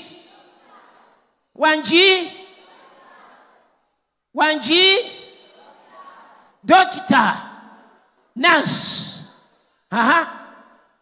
Waliwo abasomesa ekikyala. Awugambye otya? Waliwo balekikyala wano teri anyumiraga lekikyala ng'ayogera n'abayivu ng'ate ye abasinga obuyivu. Abasomesa beewanira okwewaana ng'ayogera n'abayivu ng'ali waggulu awo naye ng'ate amanyi nti bamuwuliriza bamusaba ekitiibwa. Simanyi lwaki muzanyisa n'obusomesa. Abasomesa era oba mwana gwe olina kirooto kyakubeera musomesa beera musomesa leka gamba nti abasomesa b'ennaku zino babagaya tofaayo. By the way, abasomesa bali flexible ne mu kusoma. Bw'oba olina degree education osobola okugenda wala wonna eyo yo tomanyira kyetegeeza. Kati njagala kubazaamu maanyi oba bagamba gwasoma busomesa tebiri makulu. Birimu amakulu nnyo. Omusomesa alina obwongo okukola buli kintu kyonna, osobola omuteeka wantu wonna. Kati ndaba abasomesa abali ku ddala erya waggulu, senior lecturer ku university. Mbalaba ndaba bakanso ayimiridde, waliwo akawala si kawala bakansonyiwe mukyala mukulu ali mu Kampala wano era mukulembeze mu Kampala. Mulaba kanso sebo ng'atawanya abantu kakyala kekalaki negati oyo bwaba muwala wange nga yali emabega bamuwuliriza, omulamuzi amuwuliriza ayogera, kooti etudde awolereza. Kati we nemulekaawo ate nendaba omulamuzi nga buli omu ali ku masa kati omulamuzi asalawo nga muwala wange oba mutabani wange. Ekyo nkibasabira olwaleero baana mmwe mukitole era tugenda kukibasabira. Abazadde Katonda waffe agenda kubataasa, agenda kubawa ensimbi, obusobozi. Jjo twabadde twogera ennyiriri wano, nalabye omuzadde, nalabye omuntu asembayo nga kufa kwe kumutomedde. Yesu yayingirawo nga namwandu takyalina ssuubi. Namwandu yalina omwana omu, ng'omwana omu yafudde, omukazi namwandu agenda kuziika, takyalina ssuubi. Njogera n'abazadde kaakati ng'abaana be yazaala talina busobozi bubatwala ku ssomero. Busobozi tabulina. Atunuulira abaana baalina talina busobozi bubalabirira, tasobola kubasomesa. Kati otunuulira omusaala gw'omusomesa tegusobola kusomesa mwana w'omu. Omusomesa yafuna sente meka? Mitwalo nga 6. Abasokerwako abana baavaayo bali ku 6. Gwe wali omusomesa, oyo omusomesa oyo wa diguli wakola diguli yaki education guda kwenjogerako. Bano balina obwongo tobulabanga. Oyo graduate wa university yali asomesa secondary school. Bafuna sente meka kati abasokerwako? Mu private tubaleke tuwogere government kali 6. Kati omuzadde omusomesa afunye omusaala gwa mitwalo emeka? 6. Tututo oyo yadde private wali yaliyo n'abaana. Kati omwana we ku ssomero bamwagaza akakadde kamu n'ekitundu, alina abaana 6. Ate abasomesa bo tebazaala nnyo, ategeera kati abasomesa bazaala, abapoliisi be bazaala. Kati owa poliisi polisi baganda bange abapoliisi naye afunye sente zenzimu, ndowooza sikeero bali ku sikeero yemu, mitwalo 6 8 bwe kityo. Kale kakati baganda bange abapoliisi tolabanga yeetaaga Katonda ayingirewo. Katonda bw'amala n'ayingirawo, Yesu nga yayingiddewo, obugabiriza abujjawo badde tosuubira. Era ekyo tugenda kisaba olwaleero. Owa poliisi alina abaana 4, alina abaana 6. Abaana 6 buli omu bw'oba omuwadde emitwalo nga 6, abaana 6 obukadde 3 agenda kuzijjawa. Naye Yesu yayingirawo nga omukazi takyalina ssuubi, n'agamba omukazi nti tokola tokaaba. Bwe yamugamba tokaaba n'ayimiriza abaali batwala omulambo, n'akoma ku mulambo. Yeruka meka? 7. Olw'ekkumi Yesu n'asembera n'akoma ku lunnyo okwali yali afudde. Bali abaali beetisse ne bayimirira.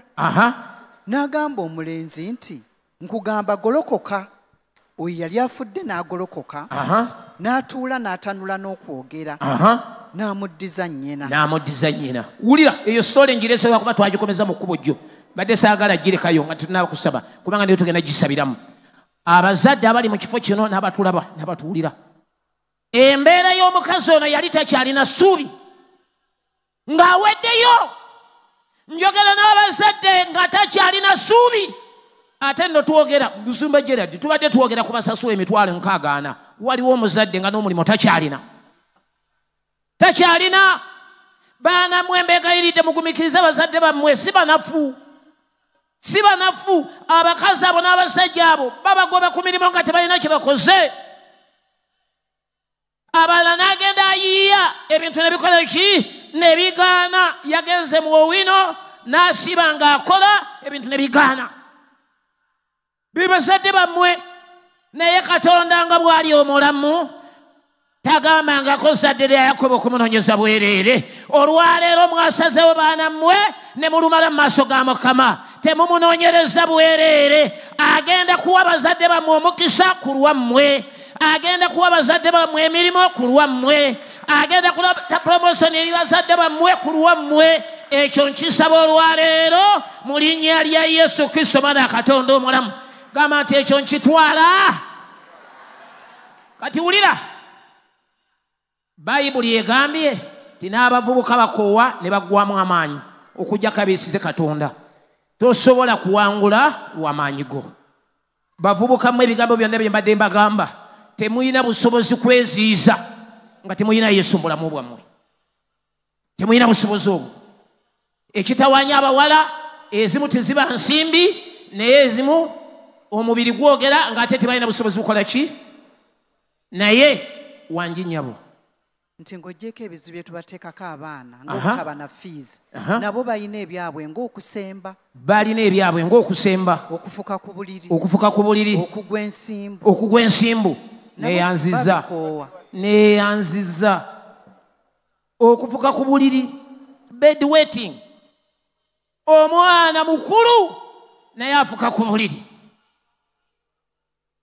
ameketa amanya ekiro banne bamusekerya awulira nga nebyo abikoze eki abikooye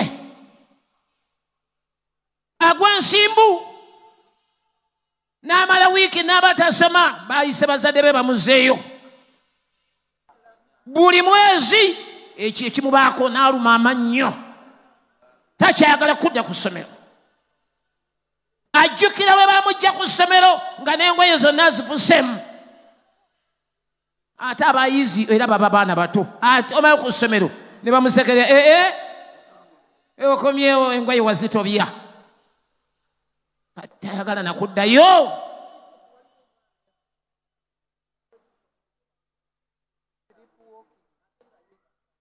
omwana bamukwatira ku geeti asibye omufaliso agutadde ku mutwe atambula yebase sleep walking yebase atambula babugamba gwe olunakoma omusensezze babikooye oba oli wano ng'okooye ekyekyoyo kifa leero gamba kife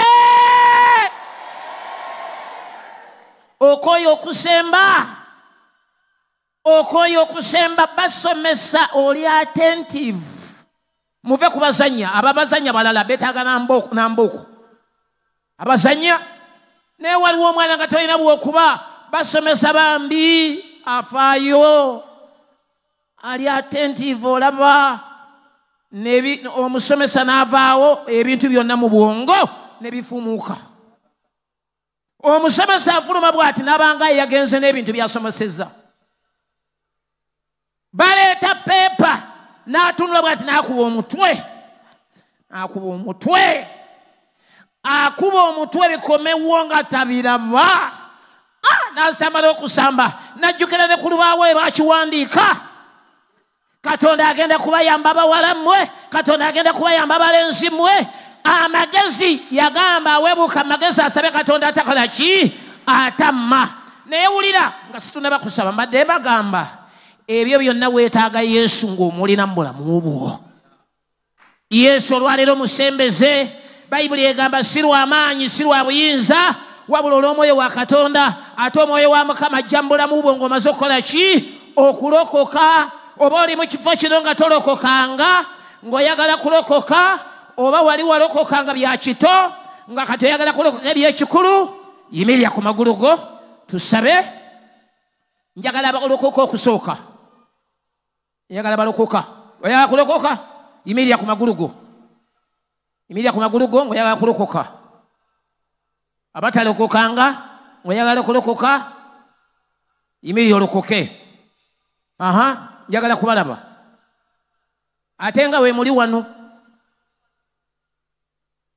atalokokanga aliwa, teeka omukono gwo waggulu ng'oli mu kifo kyo nga tolokokanga. Sookose agamba nze nalokoka, teeka omukono gwo waggulu. Oli mulokole, teeka omukono gwo waggulu. Kati musse, kati abatalokokanga mbalabi.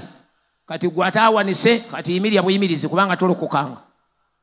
Yimirira tukusabire, gwe tusooka okusabira. Tolokokanga, oyagala bulamu bwa Yesu olokoke, jangu olokoke. N'abaagala okuzza obulamu bwabwe baayo. Ojeeno jangu ayagala okulokoka, tambula jangu olokoke, jangu mulokoke. Tetunaba kusaba, tambula jangu olokoke. Gye muli nno ne mutume wuyaze.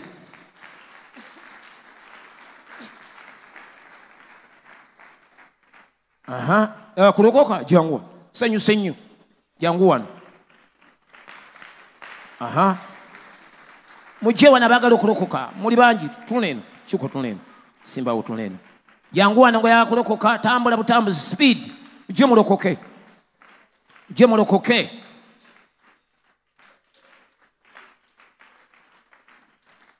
Yesu agenda bowa amaanyi amalala, ekisa ekirala ekigenda okubayamba okuwangula ebibadde ebibawangula.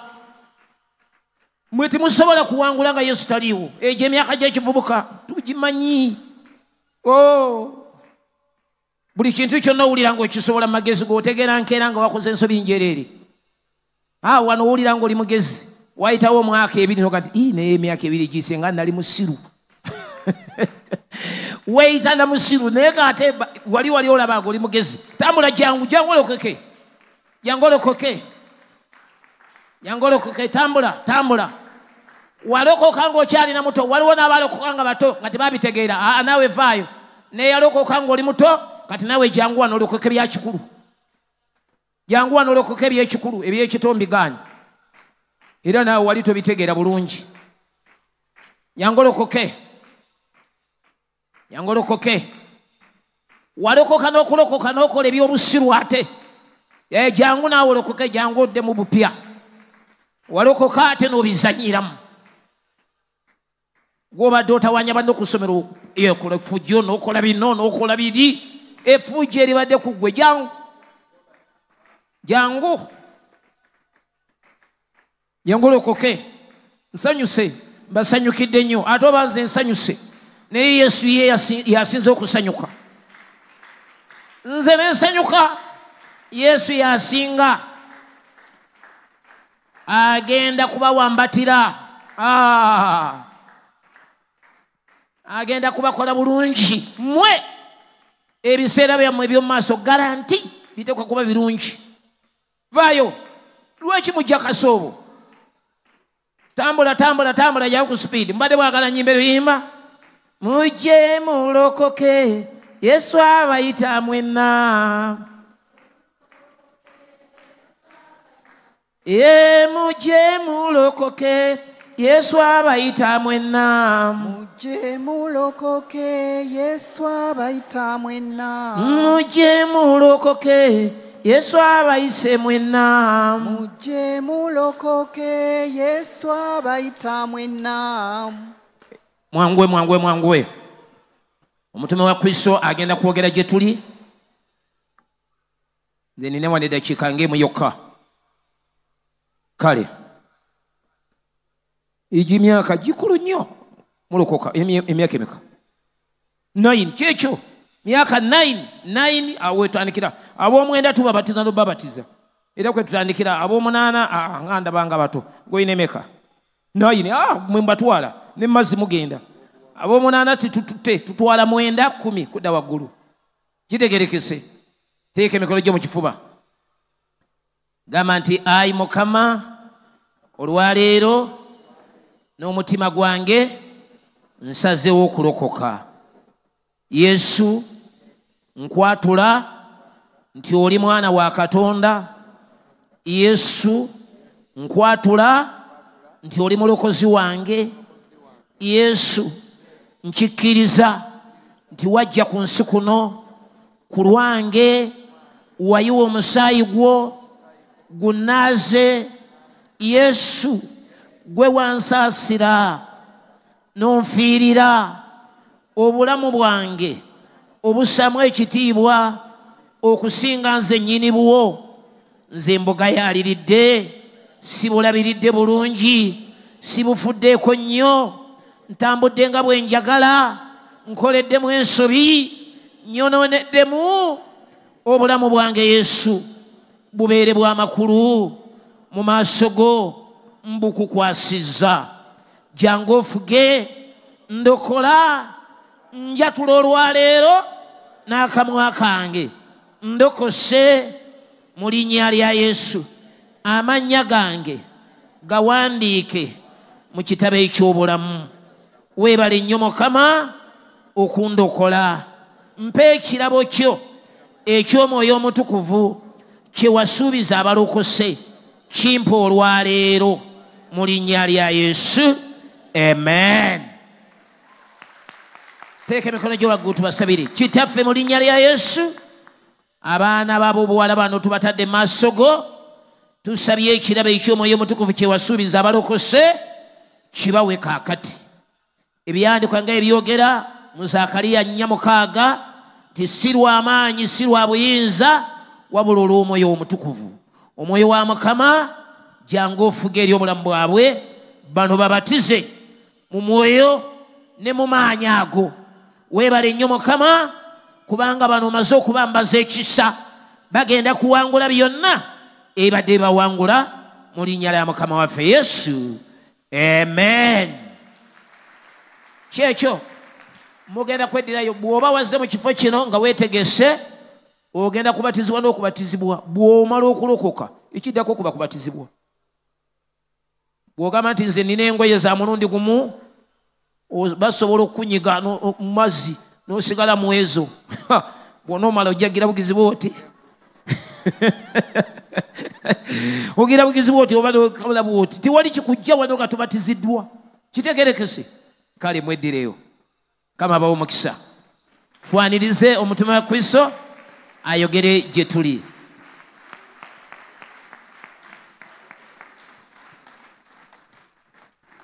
Hallelujah. I said hallelujah. I would like to request everyone to stand, please. Thank you. I'm going to be here for only about 30 minutes, half an hour. You need to interpret? You need an interpreter? I'm going to speak to everyone that understands English. Akati nze bangobye badde ngenda kuvunula. I believe you take more time ngonzivunula ate. Everyone that is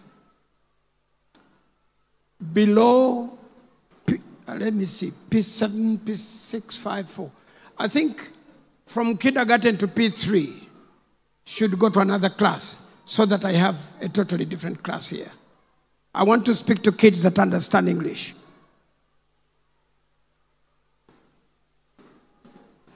Wano waliwo abaana aba P1 ne 2 ne 3. P1 and 2 I think and 3. Are they here? Anybody P1? P2? P3? What's your class? P3. Okay, looks like we have everyone here. Does everyone understand English? Oba totegeera luzungu otegeera luganda lwokka mpanikira omukono ndabe. Ng'owulira luganda lwokka wanika omukono. Let me see. Oba ng'owulira luganda lwokka wanika omukono. Everyone that understands English, please raise up your hand if you understand English. Perfect, 100%. Give yourselves a hand, please. Sit down. I'm going to be very brief. Very, very brief. I've made some notes for you from what I'm going to say, so that if there are things that I do not get to cover, then you can read the details. You can also refer to the scriptures that I'm going to share in your free time, in your homes, in your bedrooms, at school, wherever you are. These notes are going to become yours. I'm going to just share a few things, and then everything else becomes yours. Is that good? Is that good? So, let all these notes be shared. I don't know how many kids are here. Everybody should get a copy.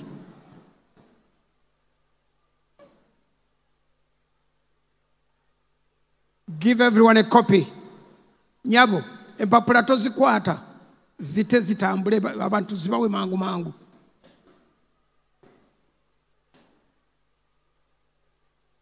Everyone gets a copy. Do you understand English? Yes. Do you read English? Good. Okay. Now, when you get your copy, it's going to be like this. When you get it, it'll be like that. Fold it in half, revealing the victory logo on the outside. Fold it.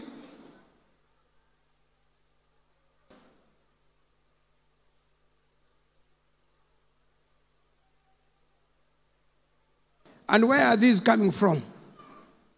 They are coming now. From where? Okay, those ones should wait, I think.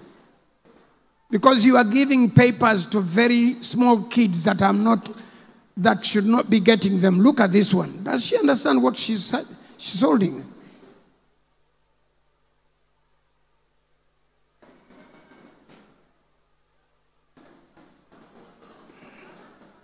Only the kids that were in here should be receiving these notes. Make sure.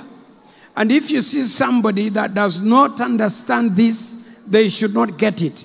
I've written it in English, knowing that I'm going to limit it to English speakers. Is that clear now?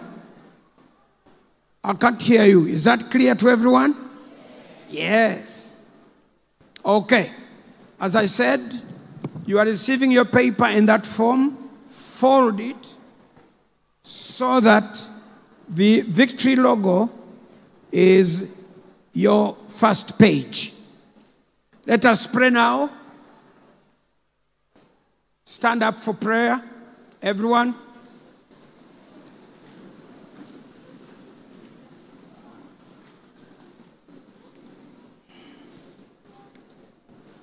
I need my cameramen on their cameras now.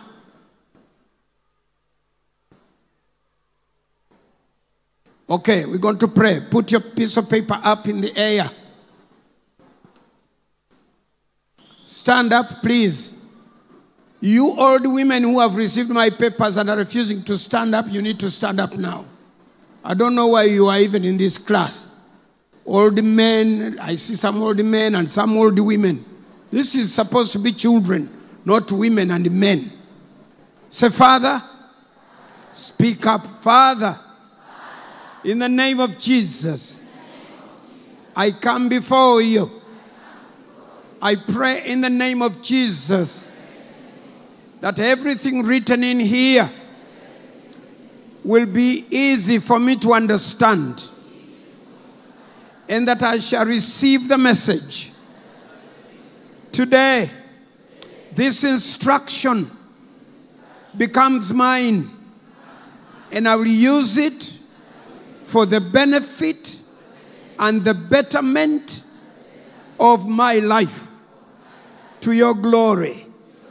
In Jesus' name. Say amen, everyone. Amen. Please sit down.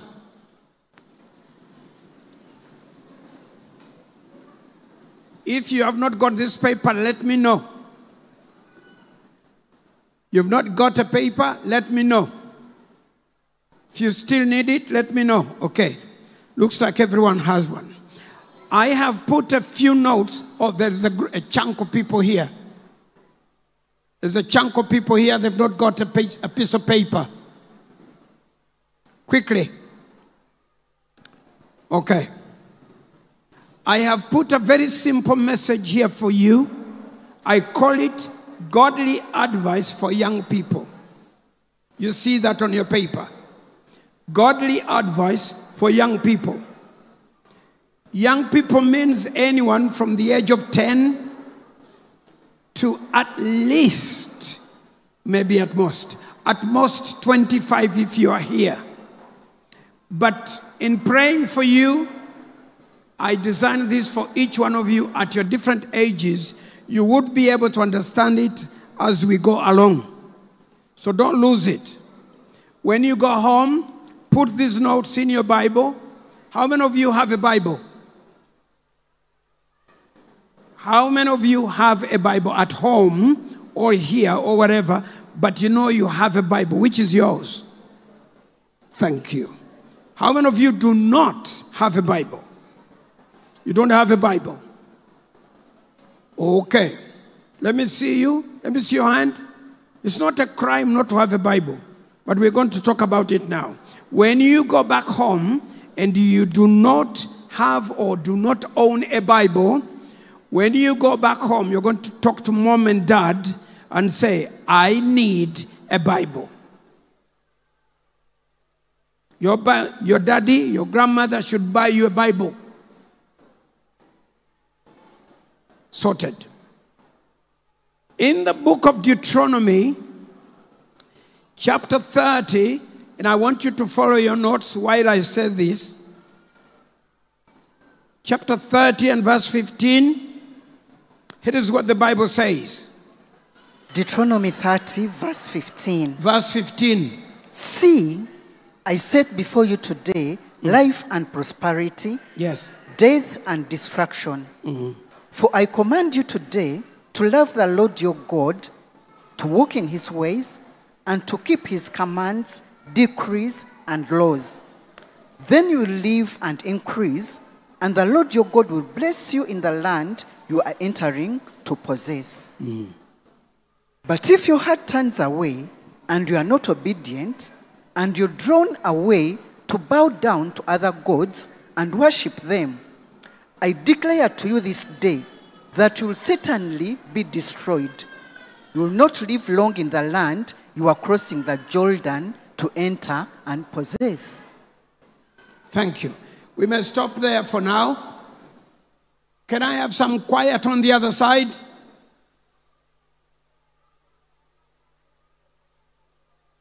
Can you have those children put their fingers on their lips, please?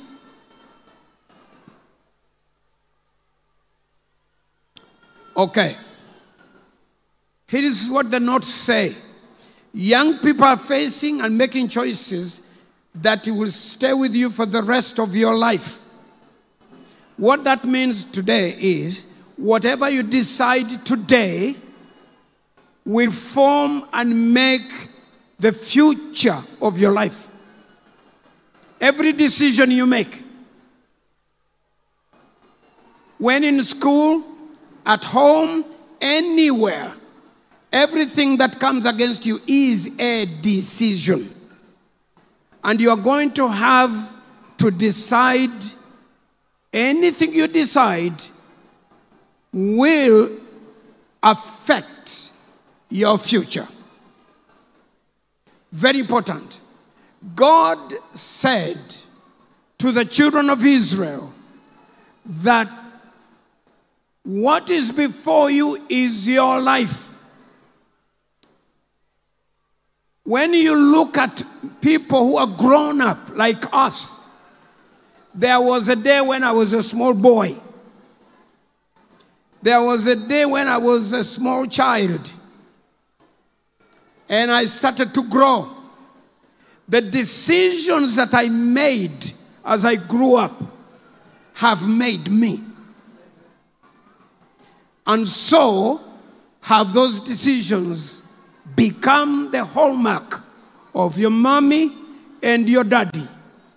The house they decided to build is where you live today. The schools they decided to put you in to take you to school is where you are today. Decisions matter. If you understand that, say amen. Amen.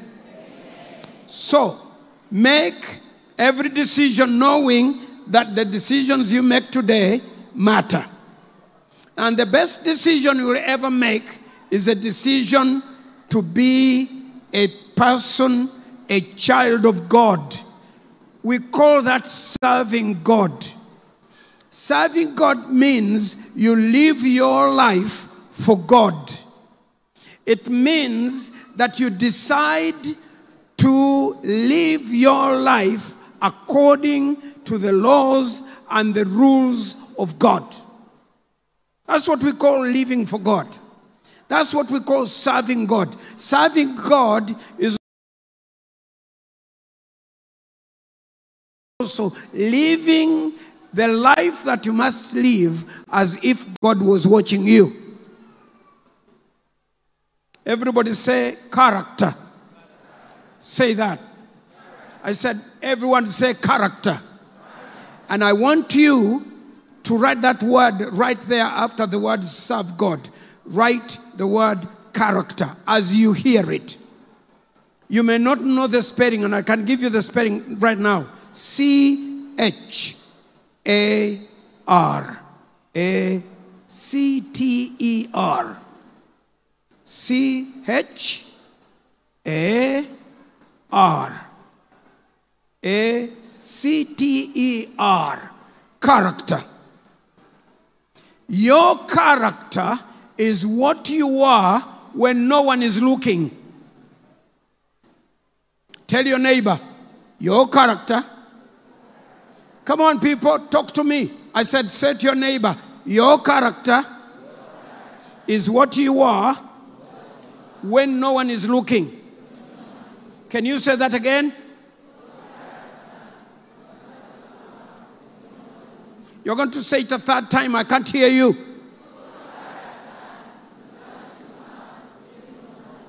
Your character is what you are when no one is looking. There is no maid. There is no maiden. I don't know what you call them. There is no madam. There is no daddy or mommy. There is no teacher. There is no instructor. You are on your own. What you are when no one is looking is exactly who you are. Anything you cannot do when all people are looking by, that is not good. That's how we know what is bad, what is evil, what is sin. The things that we wait for darkness to happen so that we do them. That's who you are. If you can do anything with everybody around, that's okay. If it has to wait until everybody is gone away, it has to be secretive. That is going to be tested, whether it is evil or good. Now, let's go to the state of the youth. What the world thinks of you today. Here is what they think. Did you know that? Generally, in the whole world, Africa, America, Europe, anywhere in the world, this is what the people think you are. Thinking about you. Our youth love luxury. In other words, the people out there in the world are complaining that you love good things.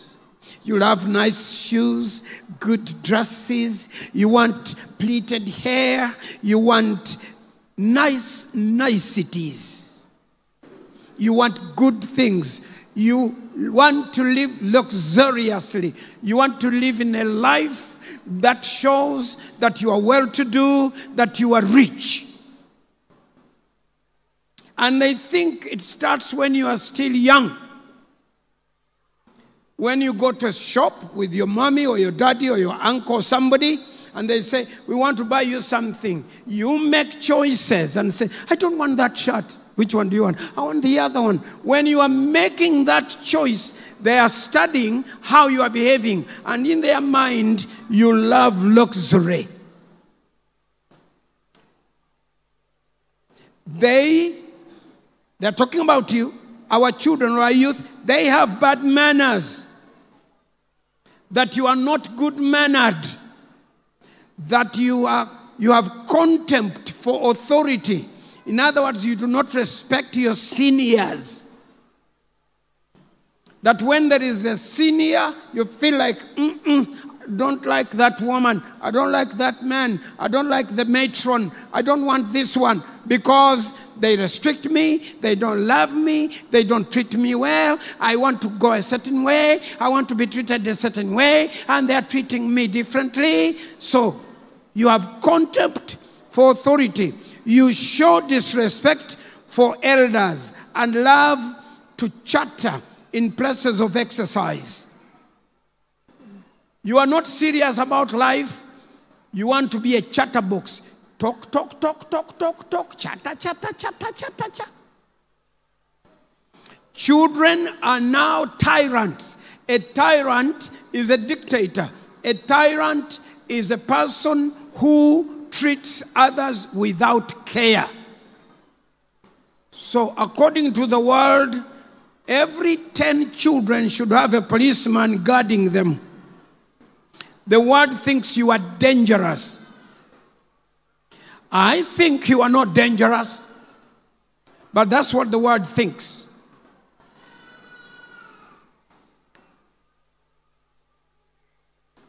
Children are now tyrants, not the sons of their households. You don't want to work in the house. You don't want to wash plates. You don't want to wash your own clothes. Is everybody still listening to me? Yes, everyone shout yes. You no longer rise when the elders enter a room. Long time ago, when an elder would walk into a room, all the young people would stand up and give honor and respect to the elders. Nowadays, you see the elders and say, who cares? Zena Mukadia, let them be. Who is cutting his hair anyway? And you sneer and look at people without respect. That's what the world thinks about you. They contradict their parents. When your mom says this, when your dad says this, you say something else. To the contrary, you say things that your parents are not in agreement with. This is what the world thinks about you. That you chatter before others, for your companies, I mean the people who are with you. That you gobble up food. That you eat carelessly. That when you are eating, it is as if you are fighting with yourself. You eat like something is wrong. Or that food will not be enough. Muliba mululu. And you tyrannize teachers. Naba somesa mubayisa bubi. So now, let's go to page 2. Here is some advice. I have developed 3 points and I raise them from the letter R. Everybody say R. R. Yeah. The letter R to give you life in this season. Number 1, rejoice. Everybody say rejoice. Tell your neighbor with a lot of strength and say rejoice. Shout it to the top of your head. Now, I have put a lot of scriptures in this thing, knowing that since you are students, you are all pupils in some schools, you are going to have time to study. You don't have to read it and finish it in one day. You can take a whole month if you want. You can take a whole year if that's your wish. But I want you to read every scripture that I have put in this piece of paper. And you'll find instruction in the Bible.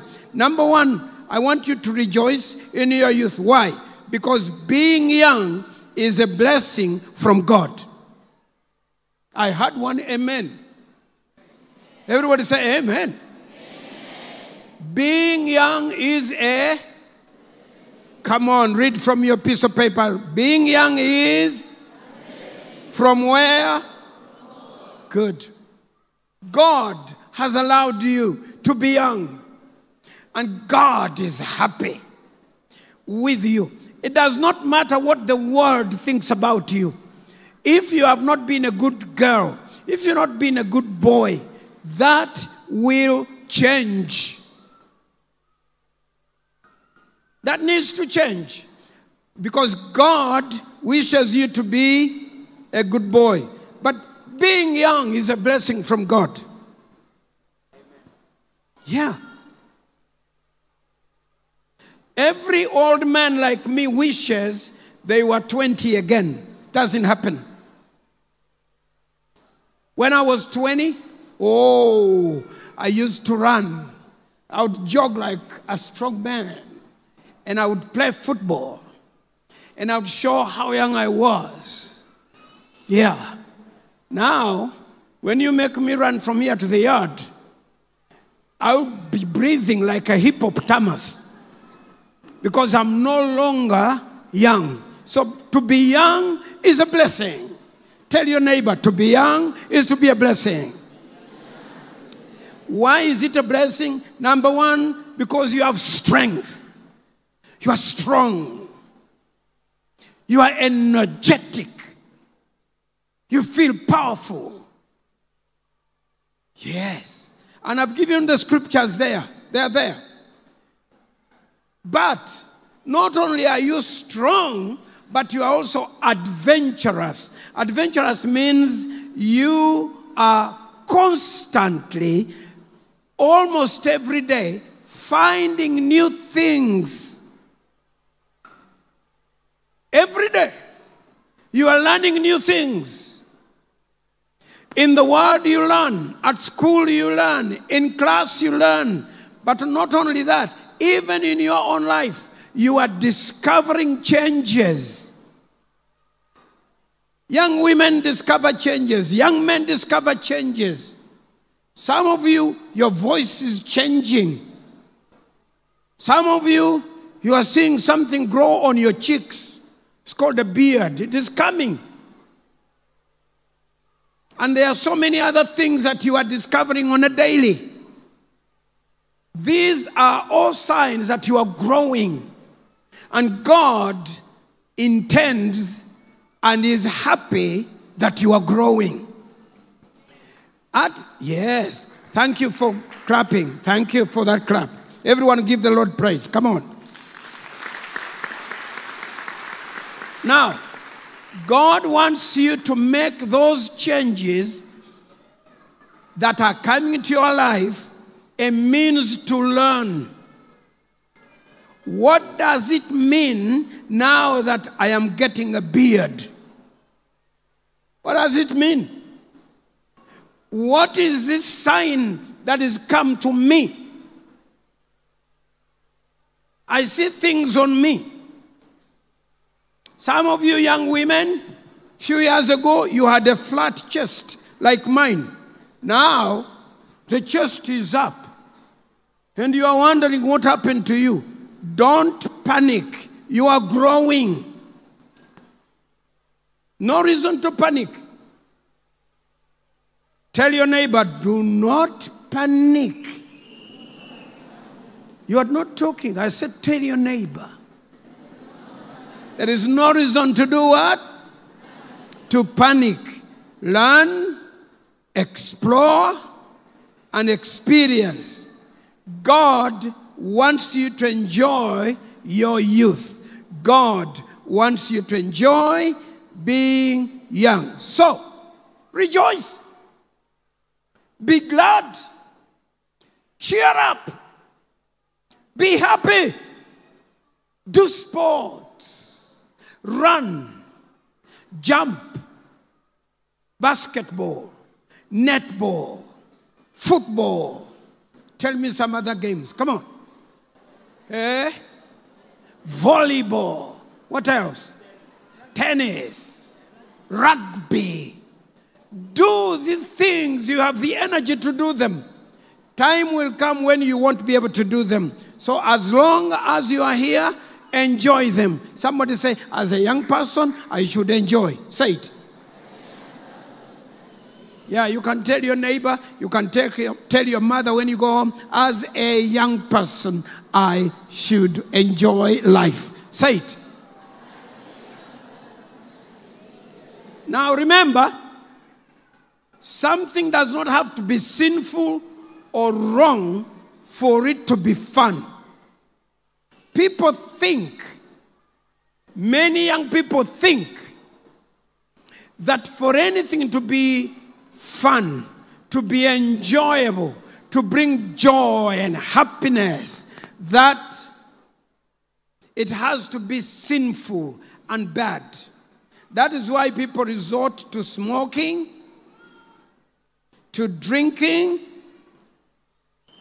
to violence, to loose living, to casual relationships, to dirty jokes, and all the other bad things that people do.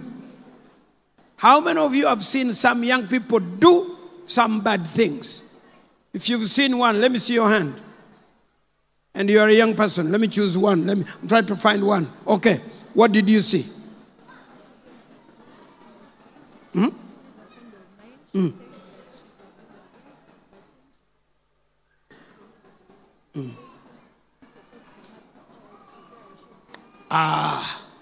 People think, one person here has given me a hint.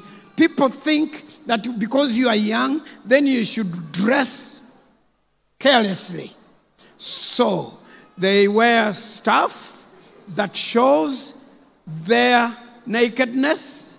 They wear bikini stuff. They wear short skirts and they don't dress well. That is not fun. It is stupid. You can have fun doing good things. I did not hear anybody clap for me, so I am very annoyed. Now, you need to be responsible. Everybody say responsible. Right? Say it again, responsible. Now, I want you to write that near that word, that letter C, because God wants you to know that you will answer to Him for your conduct while you are young. So put the word responsibility or responsible. Responsible is across C here. Yes, there. You can write it near C. Responsible. Can somebody spell out responsible for me? R-A-S-P-O-N-S.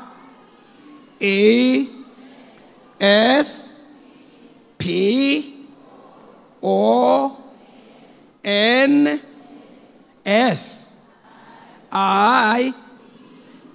What? B. B-L.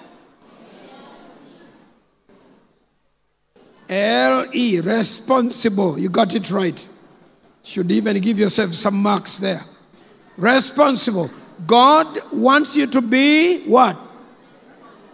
Because you will answer to Him as to how you managed and conducted your life when you were young. Listen, people. This is very important and very serious. There is nobody on this planet is like you. I repeat, there is nobody on this planet that is like you.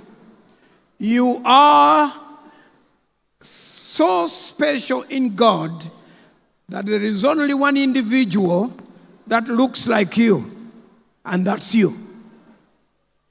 Every one of us here has their own thumbprint. We call it a chinkumu. You have your own eyes. If the camera looks at your eye, it will be totally different from your neighbor. No two people on the planet have the same eye. So each one has their eye. No one in this world has got the same hairline like the other. This man's hair is to him. My hair is to me. And don't laugh at me because I used to have hair too.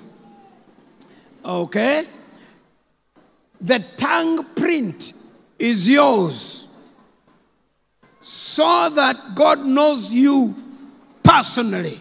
You are just you, and you are you alone on this planet. The entire world, over 7.5 billion people, there is nobody like you. And there has never been one like you even among the dead. Even if you say, me, I resemble my grandmother. It is a resemblance. It is not a reality. You are just you, and you are a very special individual. God knows you personally. Can somebody say amen to that? Amen. Okay. Now that lady passing by is my wife. Please give her a hand and respect her. So, we are about to finish. Choose your activities. Choose what you do, knowing they will be judged. Choose what you do, knowing you are responsible. 2, we as parents will do some work for some time to help you grow in that responsibility. But that's all we can do. We can only help you. You will come to a point, especially starting from when you become a teenager. When does teenage begin? When does it begin? 13. So from the age of 13 all the way, we can only talk, but we can't do much. So we expect you to be responsible. Everyone say responsible. And now remember also that God sees all. Let me hear these ones making noise. Hey! I'm here. Quiet. Shh.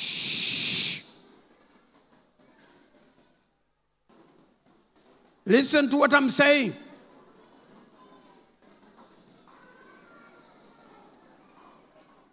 I said quiet.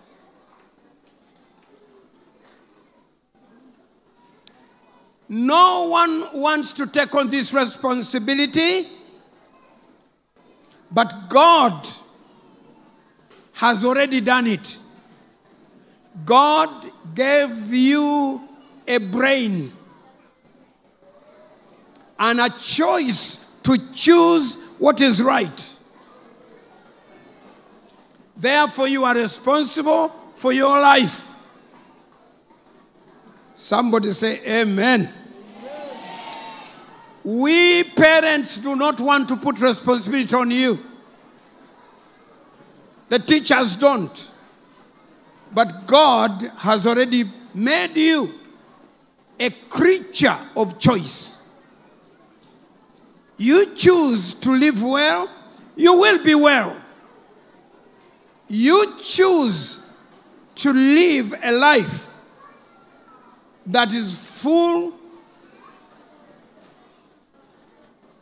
of unruly behavior. You are responsible. So today we take a choice to live well. Can somebody say amen? Amen. Now, you are not allowed to commit sin. And I'm wondering, do you know what it means to sin? Do you know what it means to sin? To sin means to disobey God. Everybody say, sin is disobedience to God. Say that. Say it again. So when one sins, that means they have broken the rules and the laws of God. Maybe Nobody's watching, but God is watching. So we must avoid sin. Amen? Now, for you to fight sin and obey God, you must ask Jesus to come into your life and become your friend so that you can now obey God. Jesus helps us to obey the laws of God. Tell your neighbor, Jesus helps us to obey the laws of God. Say that.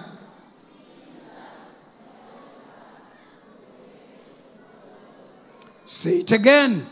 Jesus helps us to obey the laws of God. Good. Okay. Jesus can help you obey the laws of God because he loves you so much. He took punishment. He took pain for you. He's the one in charge. And therefore, each one of us is accountable and responsible for their own conduct.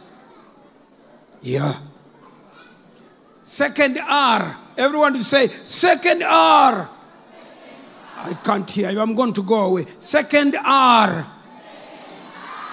Okay. Remove the cause of sorrow in life. You remove. The first one was rejoice. The second one is remove.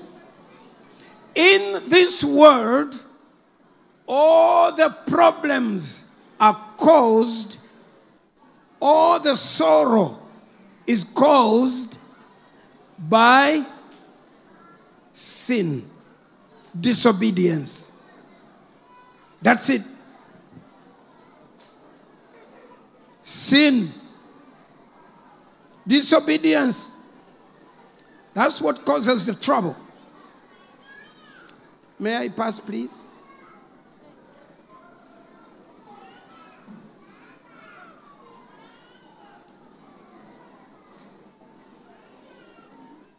Thank you.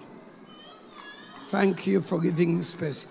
Give these kids some hand. They allowed me to pass here. Thank you. That clapping is yours because you allowed me to pass. Give them some more, please.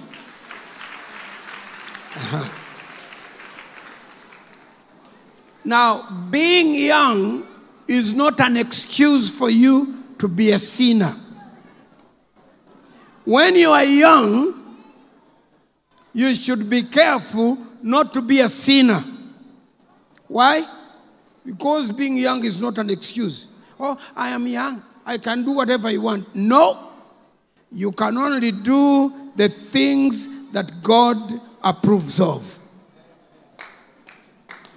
Good. Sin does several things to us. Sin brings spiritual death. What else?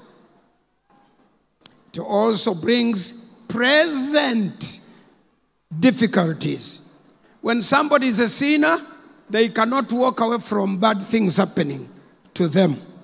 So, find joy by removing evil, which causes pain and sorrow. Do it. Walk away from bad company. Walk away from bad habits. Walk away from people who are loose, who are silly and stupid, people who do not benefit you, people who do not build you, but people who want to destroy you. I know you understand what I mean. Number 3, being young is not completely satisfying. The Bible calls it vanity. To be young, you think, look, I am strong. Look, I can do all things. Look, I can jump here and jump there and do this and do the other. That's not true. Do not be too proud that you are young, because you are only young for a season. You won't be young tomorrow. You'll be a day older. And it is these days that accumulate one by one into the big you, the old you. If you look over the other side, we have children that are about 2 years, 3 years, and 4 years. And by the way, I'm about to stop now. But listen, when you look at small kids like this one, stand up, even though you are in PS3, but stand up. Come up, up more. Look at this one. Now you look at that child, and you can say, oh, she's a small girl. Indeed. But you give her 2 more years, and you'll see what comes out. Somebody bigger will have come out. How old are you, darling? 9. I want somebody who is 11 to stand up. Are you 11? How old are you? 13. Come here. Stand here. I want somebody who is 11. 11. There's nobody 11 here. Come here. This is 11. Good. Come here, man. Stand in between these 2 women. Look at that. The difference between these children is 2 years from each other.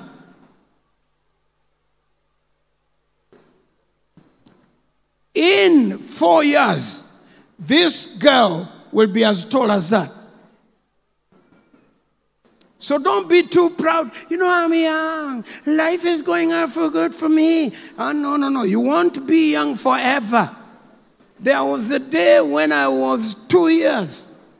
And some of you cannot even believe it. There was a day when I was 9. There was a day when I was 11.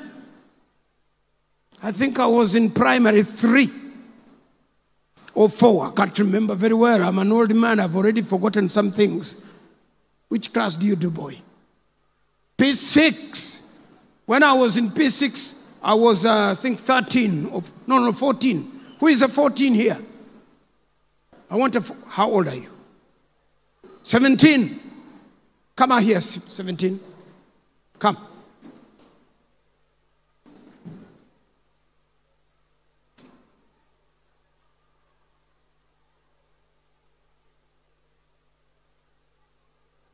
You are 13. Yes. Go over. You are too close. I want somebody here in the middle. This is 13. That is 17. I want a 15 now. Who is 15 here? Come here, 15. Somebody 15, please come. Come, boy. And because they are young, they can take a long route. As for me, I'll take a short one. Because I don't have the energy to do. Stand in the middle there. Now. 9. 11. According to the sequences of life, this is 13. From here, the teenagers, these ones, when they commit a crime or when the police find them guilty of anything, these ones will go to what we call a juvenile court. And they will go to prison. From here. These ones will be given some chibokos they can never forget. These 2. But this one, 13, 15, 17, man, they will go to jail. And they work hard if they make some stupid mistakes. So what I'm trying to say is, you can't be too proud and say, hey, I am young. You are not young forever. You keep growing daily. Everyone said to each other, said to your neighbor, you are growing daily. Does this make sense for you people? Do you see what I'm talking about? There's only 2 years between this little thing and this one. Only 2 years different. 2 years, 2 years, 2 years. Soon. 1, 2, 3, 4, 5. 15. In 15 years, this little thing will be as tall as that young man. 15 years from now, this man will be a senior citizen in this country. He will be 32. 15 years from now, this man will be 32 years. Married, has children too. Oh, come on. Are you laughing with me or at me? Oh, with me. Okay, let's give the Lord praise and thank him. You stay there. Can you imagine what I'm talking? In 15 years, this man will be a senior citizen in our country. He will have finished high school, university, got married, and has children too. So you keep growing every day. You cannot say, oh, I am young. I have an excuse of being young. You are not young. Being young is not a permanent position. You are only young for a season. Tell your neighbor, you are only young for a season. Say it. Okay, now. So, before you grow up to become a senior citizen, find Jesus, become a real Christian, and live a life that pleases God. Would you give the Lord praise, please? Be faithful.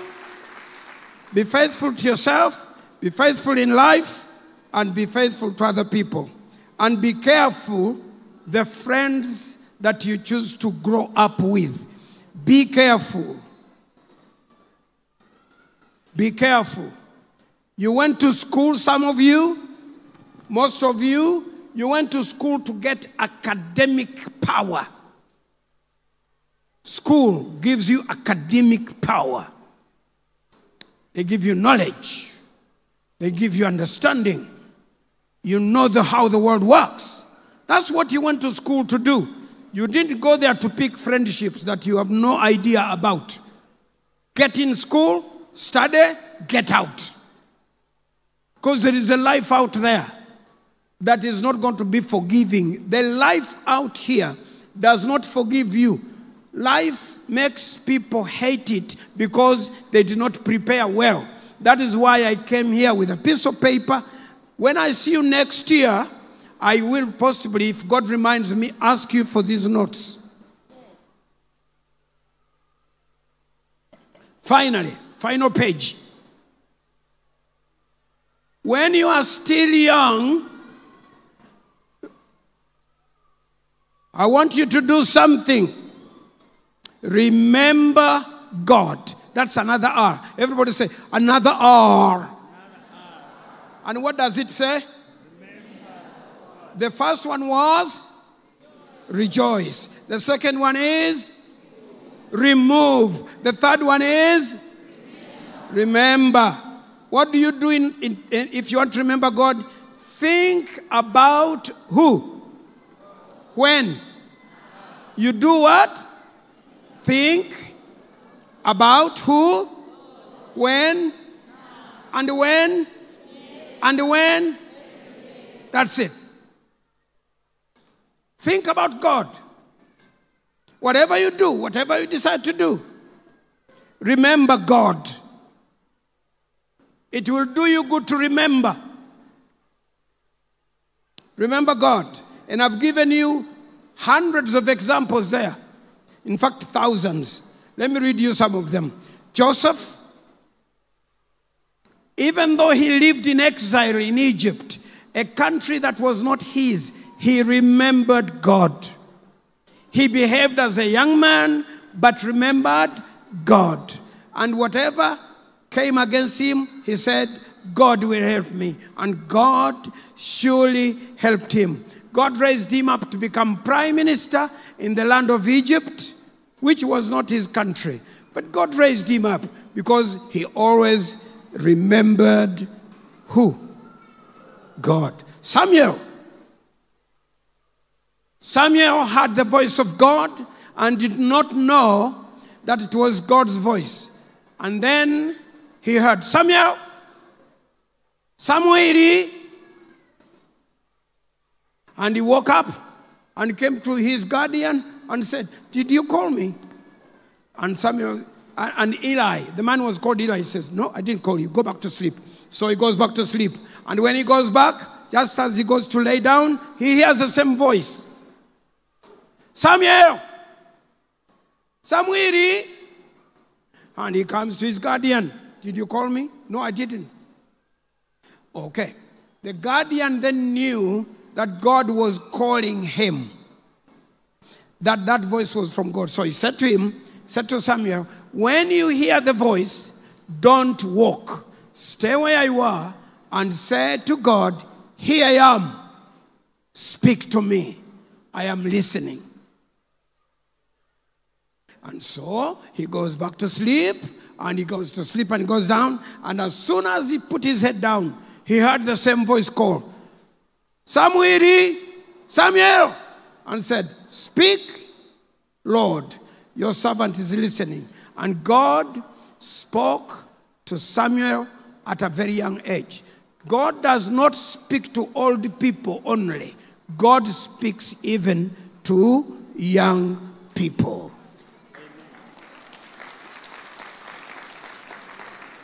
So, in your piece of paper, write there and say, God speaks to me. Put it there somewhere. Because the reasoning is very simple. If he spoke to Samuel, he can also speak to you. Okay? How does God speak to you? Through his word, through prayer, through preaching, through a man of God like me, or by any other means. If he cannot speak to you through those means, he will speak to you through dreams and any other means. Okay? So, you have examples there. David, Josiah, Daniel, Timothy, and Jesus, and many others. There are many in the Bible. The Bible is full of people that God spoke to. The amazing thing is God spoke to young people. I did not put one character here called Jeremiah. In the book of Jeremiah chapter 1, the Bible says God. Everybody say God. Shout it on the top of your head. God. I've not heard you. Say God. God spoke to Jeremiah and said, Jeremiah, I have called you to be a prophet. Me? You. But I'm young. I'm very young. And God said to Jeremiah, do not say to me that you are young. For before you were conceived in your mother's womb, I knew you and I prepared you to be a prophet. You will uproot and then plant again. So, before you were born in your mother's womb, God knew you. Listen to me, everyone. God knew you. Point at yourself and say, God knew. Okay, now we're going to talk together. I want you to talk to your neighbor now and say, excuse me, mister, you see me? God knows me. Talk to somebody there. Now, somebody called another woman. Girls are not misters. I think, what are they? Mrs. or Miss? What are women like? What do you call another girl? Miss or Mrs. or what? Miss. Okay. If you are near a woman or a girl, say Miss. If you are near a man or a boy, say Mister. So tell your neighbor, excuse me, Miss. God knows me. Now, listen to me, people.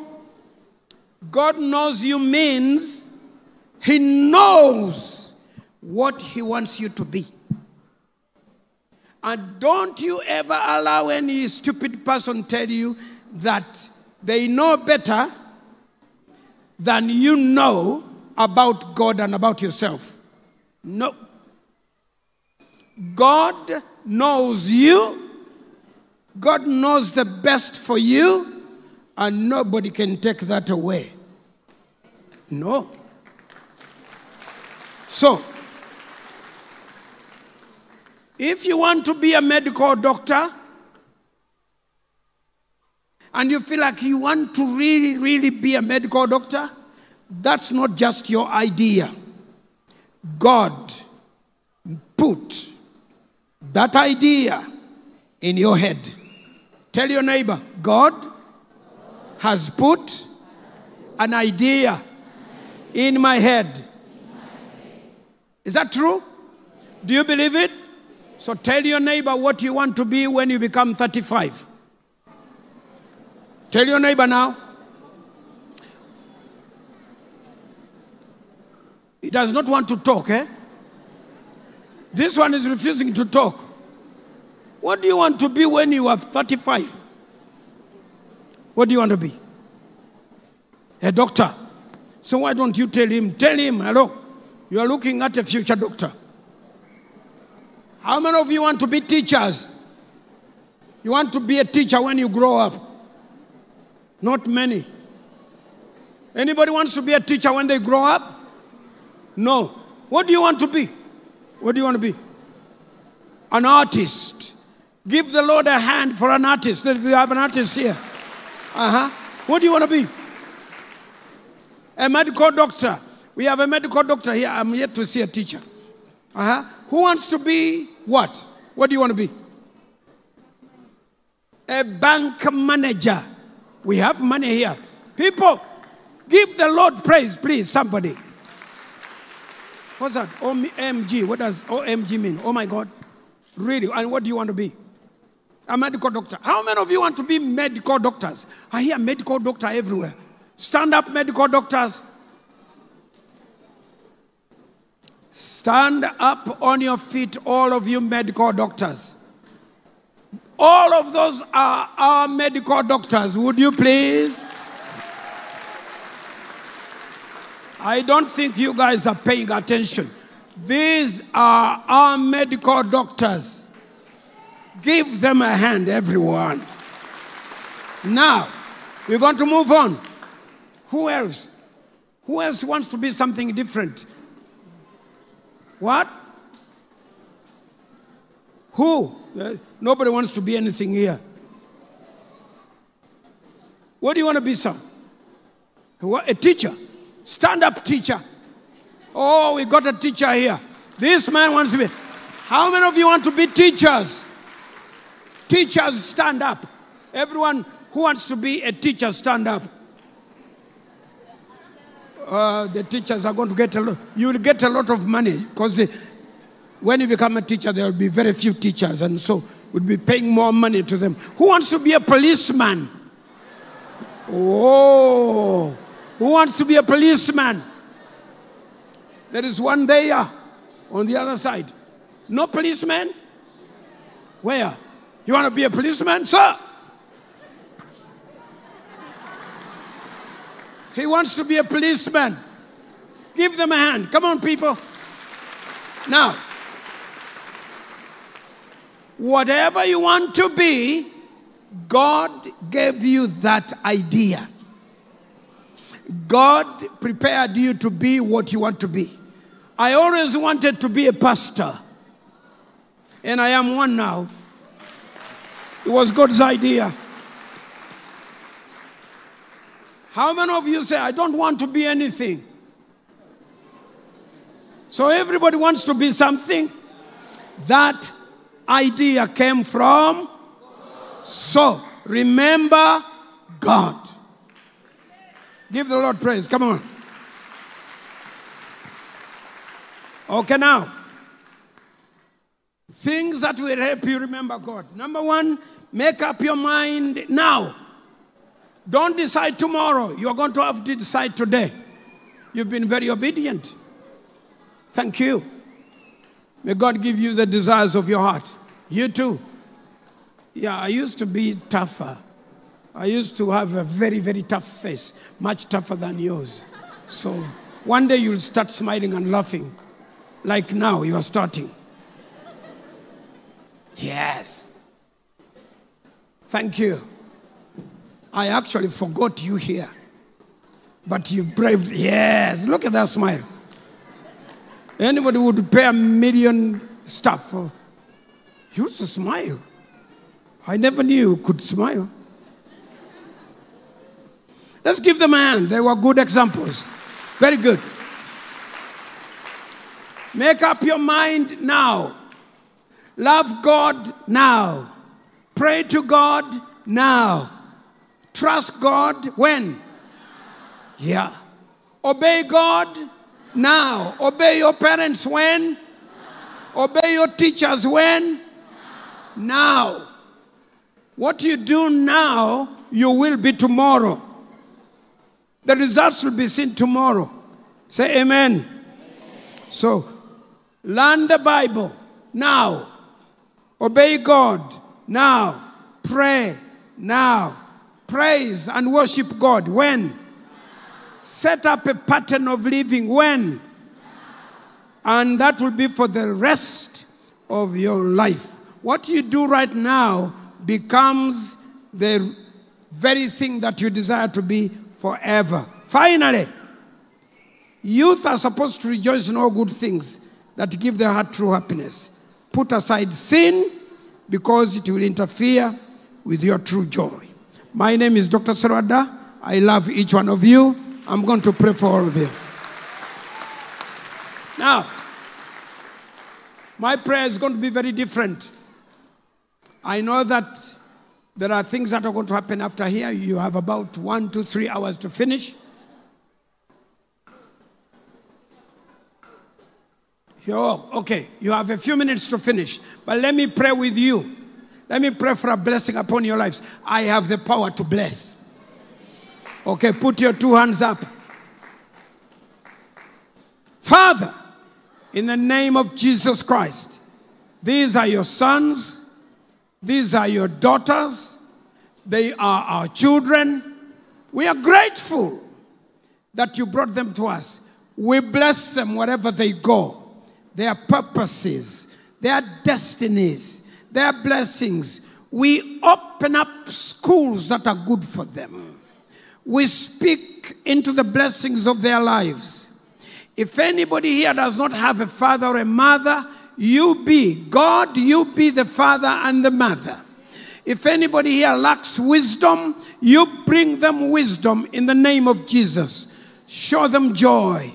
Give them life to enjoy. Manifest your power and your glory.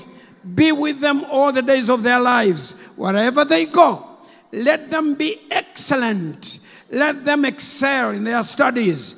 May we have only first grades at the end of school. May we only hear of excellent points and marks when they go to school. May they score highly.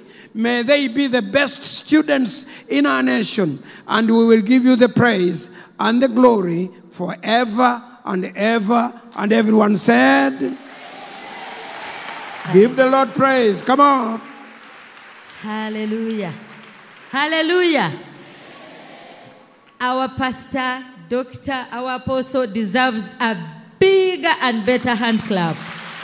Yes, a better one. Hallelujah. Praise the Lord. God is good. Apostle, thank you so much. We appreciate that time and everything. You've given us, you have the notes, you'll go and read them. I know those of you who have been in church, especially those from senior 1 to university, you've not eaten, but you are going to be baptized first. How many of you are going to be baptized? Stand up. Almost all of you. We are going to baptize you first. We've kept your food. We've kept your drinks. So it is going to be well. Amen? But before that, we have to do some things. We are going to anoint you. Doctor has prayed. We are going to anoint all of you.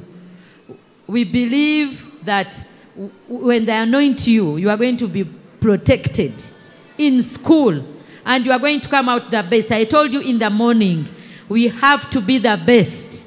In everything we do, we have to be the best. Amen? Teacher Ruth yabadde ngambye njogereko bwe nti nabali mbu bali bwe baba boogera mu Luzungu teba concentrating nabadde saagala ku interrupting naye bwe yabadde asabye abali mu extension muwulira mugamba amiina ennene ennyo ate abo bamaze n'okulya banywedde soda kati basanyufu nnyo nnyo nnyo kati tetunnaba na kuwaayo naye nsaba abaana mwenna tewaba omwana ava wano obwedda buli omu ajja onambuzeeko gundi tewali abuze ffenna weetuli ku miryango gino tetukkiriza mwana yenna afuluma tewali abuze buli omubeera mu kifo kyo ffenna tujja kuvaawo wano bulungi tewali abuze abazadde abaliwo mulimu n'abakulu abagenda okubatizibwa mwebale kujja mwebale kubeerawo waliwo abamu bo omanyi how many of you know grasshoppers zino ze bali enseenene muzimanyi kati mulimu abantu nabo balinga enseenene zonna endala zigenda ne zikuŋŋaana kuki ku ttaala naye nga waliwo obupuluka kati eri waliyo obuseenene bupuluka temufaayo the good thing for you are still here. Those of you who are going to be baptized, we have to register you, we have to give you certificates. And we are going to do everything here in church. We are going to give each one of you a Bible.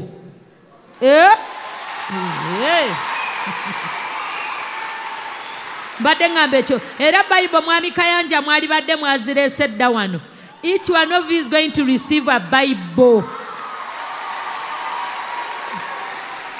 That's good. I'm so happy you love Bibles and you are going to read. They are going to be your personal Bibles. Another thing we are going to give you, we are going to give those from senior 1 because now they can read books to university. We are going to give you books for free. Buli omu ajja kutwala akatabo ogenda kasoma bw'onoofunanga ebiseera ebyeddembe ng'osoma oyo ye bishopu musanyufu abasanyukidde Mukama yeebazibwe kati nga ebyo byonna byenjogera senga byatuuse dda wano buli omu ateekwa okufuna naye ngeni mwe gye muli bakulu ba senior 1 paka university musobola okugumiikiriza si kyekyo kati muteeketeeke ekiweebwayo tugenda kuwaayo ba asha bagenda kujja nga bakifuna awo mpola mpola tugenda kuwaayo kati naye sente z'oku baptism temuziweerayo mu kiweebwayo babawadde abamu mwazze naze 13 muleete wano obutabo tugenda kuwaayo oh our God is good ekisembayo bwe banaaba babatiza tugenda kulaba movie tugenda kulaba firimu egenda kutandika ku ssaawa 10 zennyini mwe mugenda kulabira eyo mu extension waliyo screen temugenda kujja wano zino ze Bible ze ziriwo obutabo mu buteeke bwokka ne Bible zokka obutabo bwebwo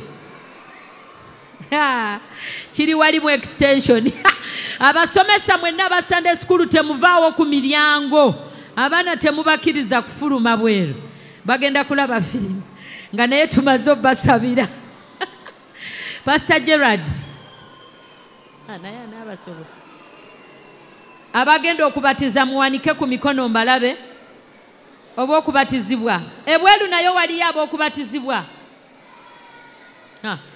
awo nno neetaagamu amagezi kubanga munda njagalamu bagenda kubatizibwa bokka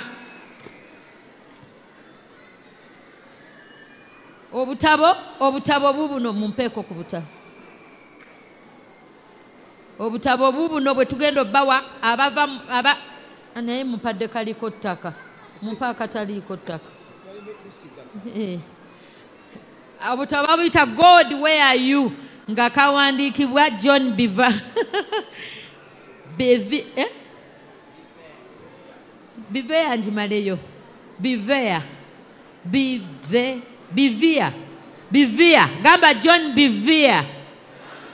Ye yawandiika obutabo buno buli omu okuva ku senior 1 paka ku university. Buli agenda okubatizibwa bengenda okuwa obutabo buno. Naye Bible za buli kinoomu mwenna. Naye munaafuna nte musuka mu 100 wano. Bible nina 100. Nja kusooka kuwa abaana abakulu. Abazadde bambi mujjaggula. Bible za abaana bokka. Engenda kuva mu classes. Kati aba university abali wano mujje. Ng'oli mu university mujje. Come. Those of you are in university, come. University students. Come here.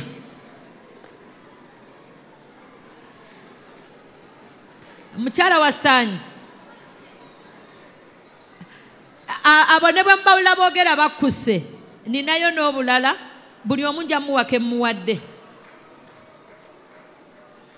Doctor, should I give them this one? Kidding. Dr. Joseph Surad. Mumpereka. Omwami wange omulungi. Abo temufaayo wano ffe tuwulira. Bano bonna ba university. Mugenda kubatizibwa. Who are going to, how many of you, are you ready? Are you using these ones or you are going to change? Okay. When they give you the books, if you are going to be baptized in these ones, you just go straight to. Mukyala Wasanyi, ne bogenda okuwandika nabo babeere wali bano bagenda kujja babasangawo n'abagenda okubatiza mbe. University, okay. Kano ba university bokaye bajja okategeera ka kikulukulu. Mulimu ne CD. So, if you are going to be baptized, Margaret, toyingize no baana wali twetaagawo space we bagenda okubatiriza. Gundi muli lwadde njagala balabanga muli wali. Kati then Musumba Bishop okuwaayo Bishop akutte ekiwe. Bishop kwata microphone. Kwata. Dokita agambye okuwaayo kujja tusanga. Yazze n'ekirabo ekyokuwaayo tajja genda nakyo. Omuntu yenna ng'olina ekirabo ekyokuwaayo bw'onoofuna obudde ojja kiteeka ku kituuti. Kati tugenda kusabira baana. Naye Bishop lindako. Tujja basabira. Nze mbadde njagala wali wagendewo ku omusumba. Beba anointinga baba batiriza eri. Bana ba university mwenna babawe buno obutabo. Kati abagenda okubatizibwa genda ofune woteka ebintu byo mubeere ready musimbe line wali. Abagenda okubatizibwa, those who are going to be baptized. Wali obasemba kata Solomon bali bonna abatudde wali entebe bazizze side eri. Wali wafuuke free we bagenda okubatiriza. University, soka university. Those who are going to be baptized and those who are going to baptize, please be ready. How many of you are here and you are going to be baptized? I want to see your hand. Are you ready? Do you have clothes to change? Yes, they are after baptism? Yes. You are ready? Yes. You go and line up there. You can now. After changing into the clothes for baptism. Njagalayo wano abavubuka abaweereza mujje muyambe wano okusumula kitumba jangu oyambe dokita wano. Kati bwe tumala university senior 6. Aba senior 6. Senior 6 nga Isaac nawe bw'obeera ready. Senior 5 ne senior 6. A-levels appear here. Abagenda okuba baptized we mala mukole line wali. A-levels mwanguwe. Those who are in A-level. A-level, senior 5, senior 6. Mbadde balina okugenda ne Bible z'aluvannyuma kale. A-levels ndeka dokita abawaawo. Bw'abafuna muyise mu makubo gonna kale. A-levels. And then you can prep. Omaze kati genda buli amaze okufuna ng'ovaawo. Genda ku line agenda okubatizibwa. Genda ku line eyo mukyala Wasanyi. muwandiika awo abazze abagenda okubatizibwa nga bwe muweereza Jane information atayipinge mu certificates.